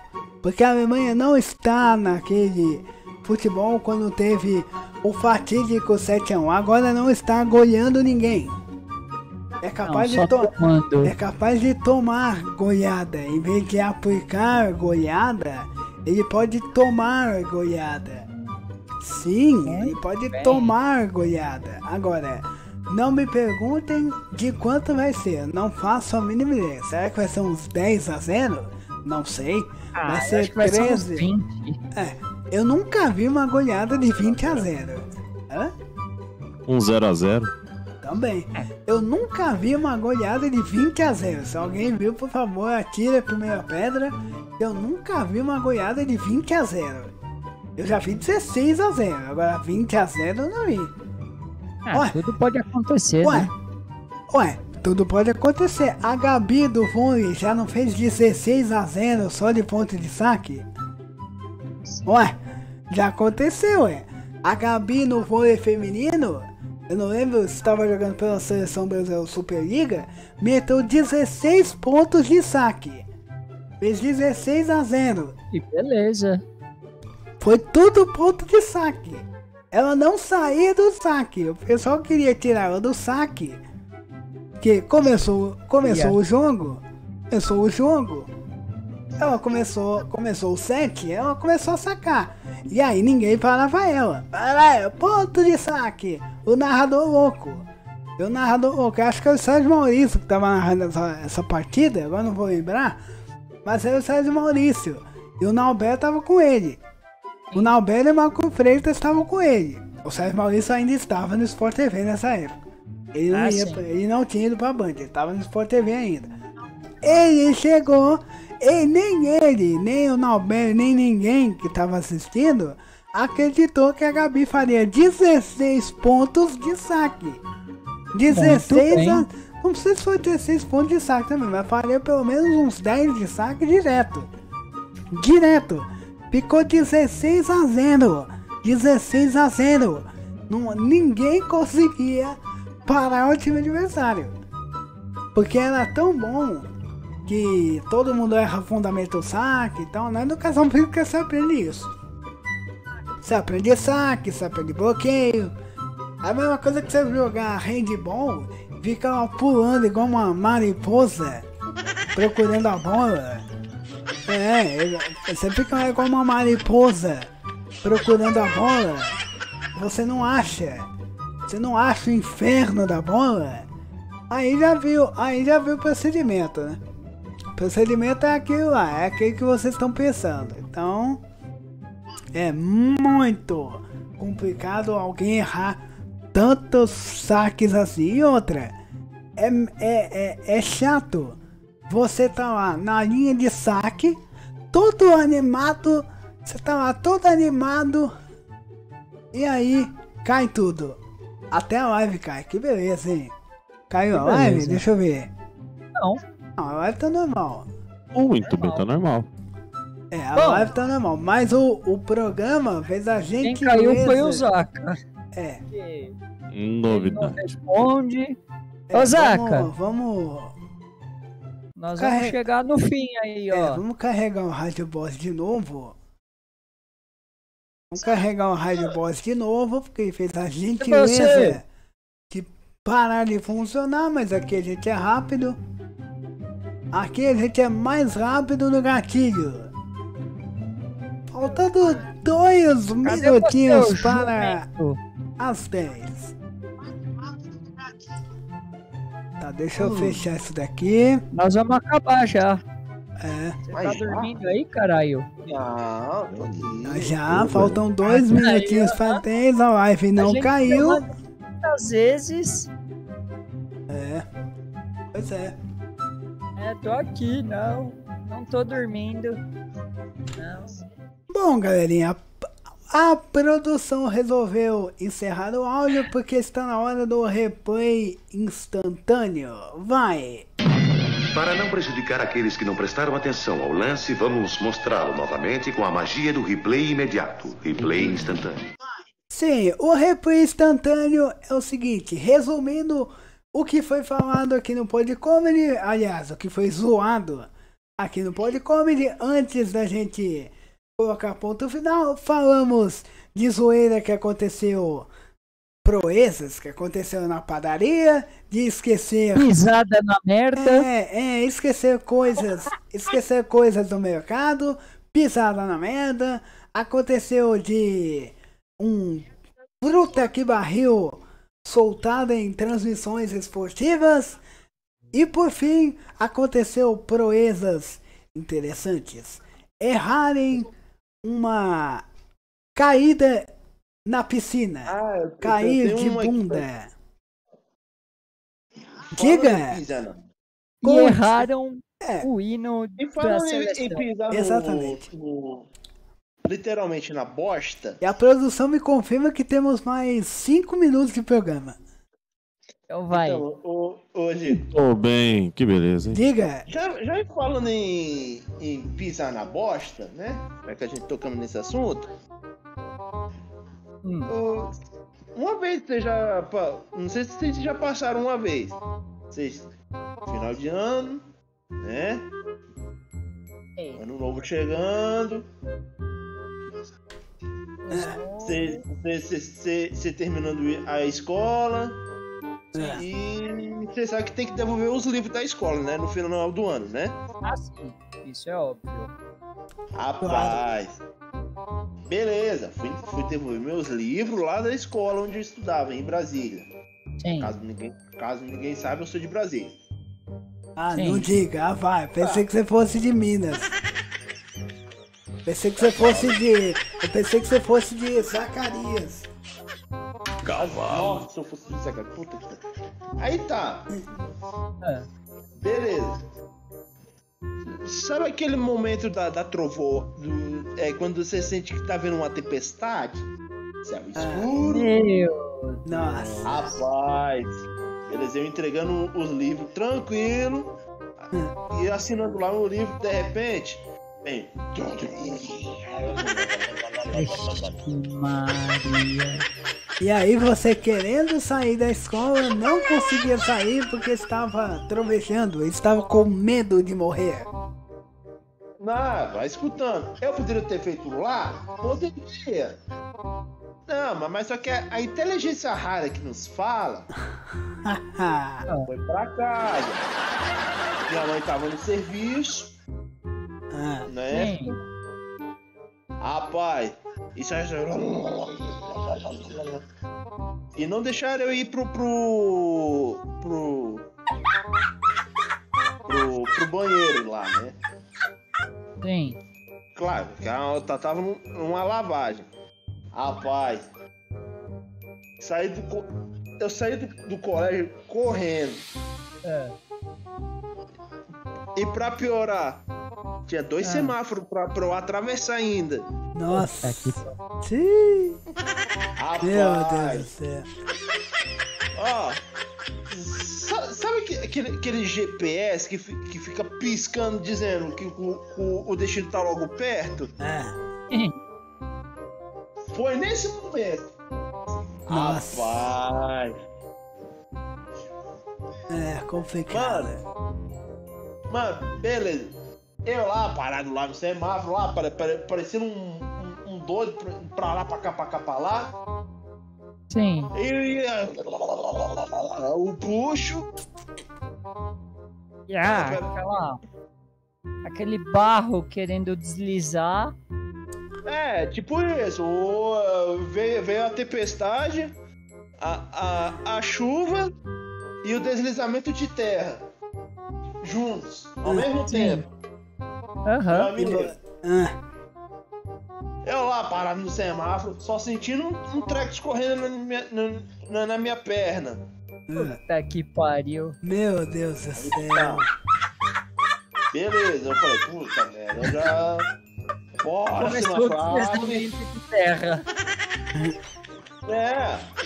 Beleza. Fui, atravessei, corri, fui pra casa. Só deu tempo de fechar a porta da casa e correr pro banheiro. Meu Deus. Só que não deu tempo de descer as caixas. Tá ligado a guerra?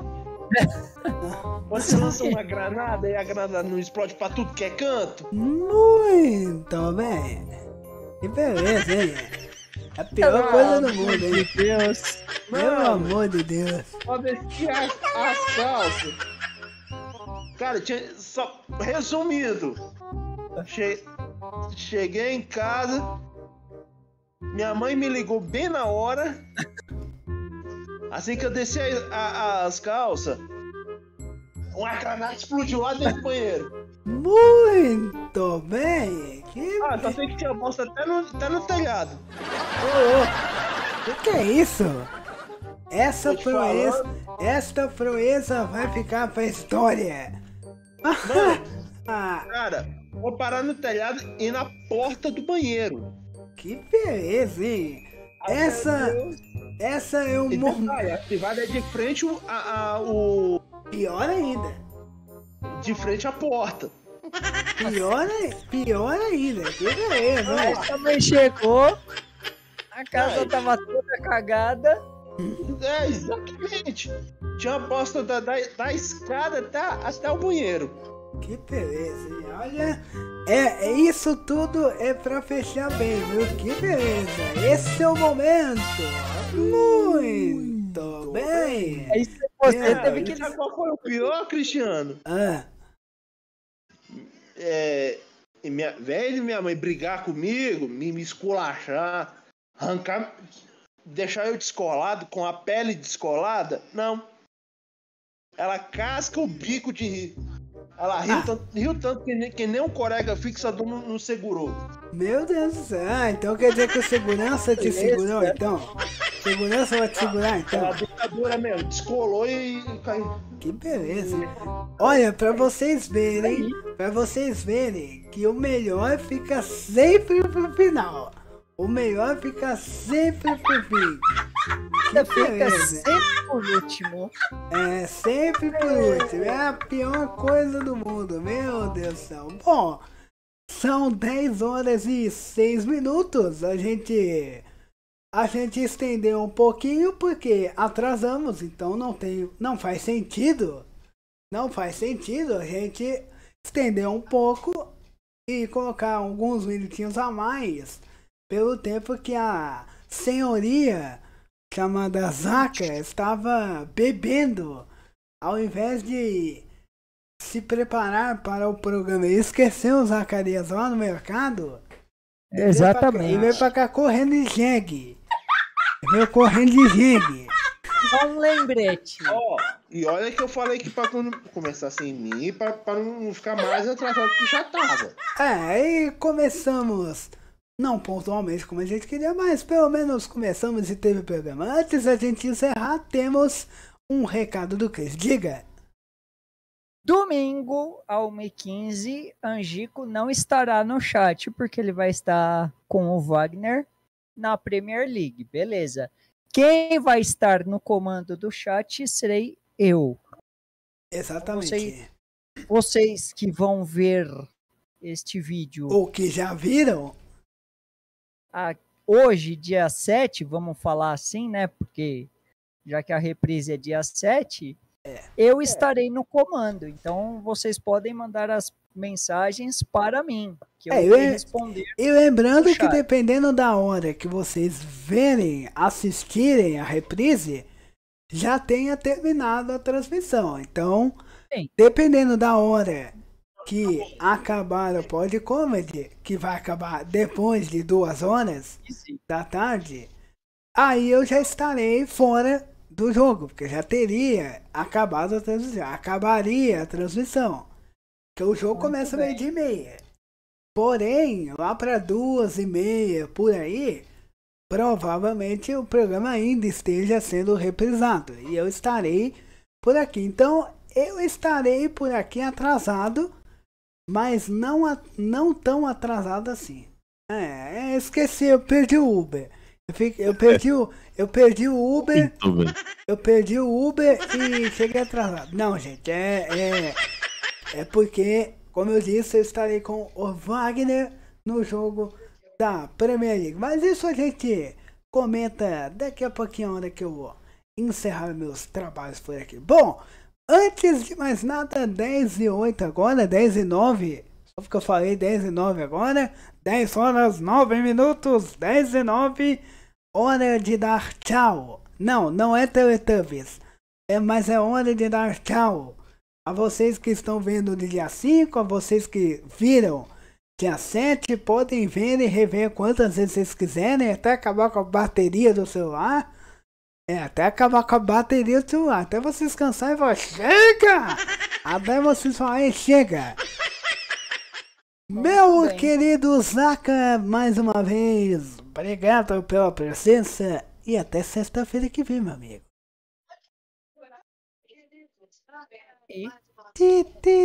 Muito Muito bem. O cara abandonou nós. O cara abandonou nós. Cid Moreira, obrigado pela presença. Boa noite, meus amigos. Ô, Ronaldo, valeu, meu querido. Obrigado aí, Ronaldo. Até mais. Valeu, rapaziada. Até a próxima. Cristiano, mais leve que bumbum granada, só que não. Mais leve que bumbum granada. Agradeço a sua humilde presença por compartilhar os seus conhecimentos, ou melhor, as suas zoeiras e muito mais. Já eu volto pro Zaca. Diga, Cris. Valeu! Esse foi... Tudo bem que a gente fez um início de homenagem, mas valeu por demais. E esse PodComedy de hoje foi o nosso grande Jô Soares que nos deixou. Exatamente. Dedicamos esse programa do dia 5. Claro que você que está vendo dia 7 não sabe de nada do que aconteceu. Claro, se você chegou depois, volte no começo do PodComedy, bem no comecinho, que vocês vão entender o porquê estamos falando de Jô Soares. Se você tá desde o começo, você sabe. Se você chegou depois, caiu de paraquedas, se inscreve no canal do PodComedy, que o link tá na descrição. Se você está vendo no Angico 92BR, que é onde está rolando ou já rolou a reprise, dependendo da hora que você assistir, se inscreve, deixa o like, ativa o sino e lembre-se que toda sexta-feira temos o programa ao vivo às 8 da noite e no domingo às 1h15 temos a reapresentação do programa. Zaca, agora que você está por aí, mais uma vez, repito, obrigado pela presença e até a próxima. Até sexta que vem, valeu! É isso aí, gente. Até sexta-feira. Quem nos acompanhou, muito obrigado. Quem vai nos acompanhar domingo, seja bem-vindo. E não perca, sexta-feira, às 8, estaremos aqui. Até você dizer, até amanhã, até ano que vem, feliz Páscoa. Não, Páscoa não, a Páscoa já passou. Até ano que vem, feliz Páscoa. É, isso se você estiver vivo até lá, né? Porque a gente não sabe o que acontece no dia de amanhã. Se você não ir pro barril antes, Isso eu vou cagar em cima no telhado, nas paredes. É isso aí. Bom, agradeço a Zaca, a Miki, a Manuela. Opa, a Manuela não tá aqui. Não, tô sim. Ô, Manuela, mas você chegou agora? Eu cheguei agora. Ah, então vai embora. Ah, tá bom então, tchau. Tchau, pronto. A Manuela já foi. Manuela chegou atrasada, hein? Que beleza. 10h13 a Manuela chega. Que beleza, hein? Meu Deus do céu, não é possível. Agradecendo a Zaca, a Miki, a Maria Gabriela, a Cristiana, Cid Moreira, a Ronaldo. E agora falta agradecer ele. Eu não esqueci dele. Primeiro, antes de mais nada, mandar um abraço pro Odin, que hoje não esteve por aqui porque está se tratando da garganta. Melhoras para o Odin, em nome de toda a equipe do PodComedy /Game Sports. Melhoras, Bordim, que você se recupere logo e que volte a gritar gol com mais clareza, porque na quarta-feira e na terça-feira ele gritou gol mais bêbado que tudo, só que não. Mas ele tava mal, mas diz ele que está se recuperando, se tratando, então tudo bem. Meu querido amigo Wagner, grande abraço para você, nos vemos no final de semana, até porque é hora de voltarmos à rotina de transmissões. Amanhã tem Avaí e Corinthians, 7 horas ao vivo no IDS, e domingo, 12h30, a PL está de volta com o West Ham e o atual campeão Manchester City, ou como diria alguns, Manchester City, que não é Chester Pedigree, ou para os mais íntimos, Adenor, mais conhecido como Titi. Wagner, grande abraço a você, até a próxima. Até sexta e até domingo no GS. Valeu! Valeu, meus amigos, Zaca, Cris, Angico, a galera que esteve com a gente. É isso aí, meus amigos. Vou me despedindo aqui de vocês. A galera que tá aqui, né, no comando também, vou despedir nesse corte seco, que eu tô prestes a fazer uma coisa aqui. Mas, sexta-feira que vem, a gente espera todo mundo aqui de volta. E no Game Sports vocês podem acompanhar aí a rodada do Brasileirão e a volta da Premier League na nossa transmissão. Valeu demais, bom final de semana para todo mundo e até a próxima, meus amigos. Tchau, tchau! Valeu, meus amigos! Estamos indo nessa.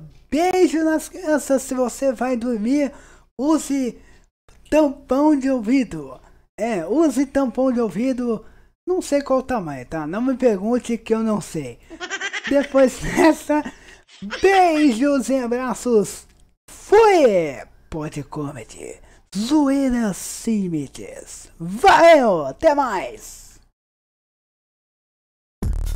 Você ouviu PodComedy Zuera Sem Limites. Sexta-feira tem mais. PodComedy.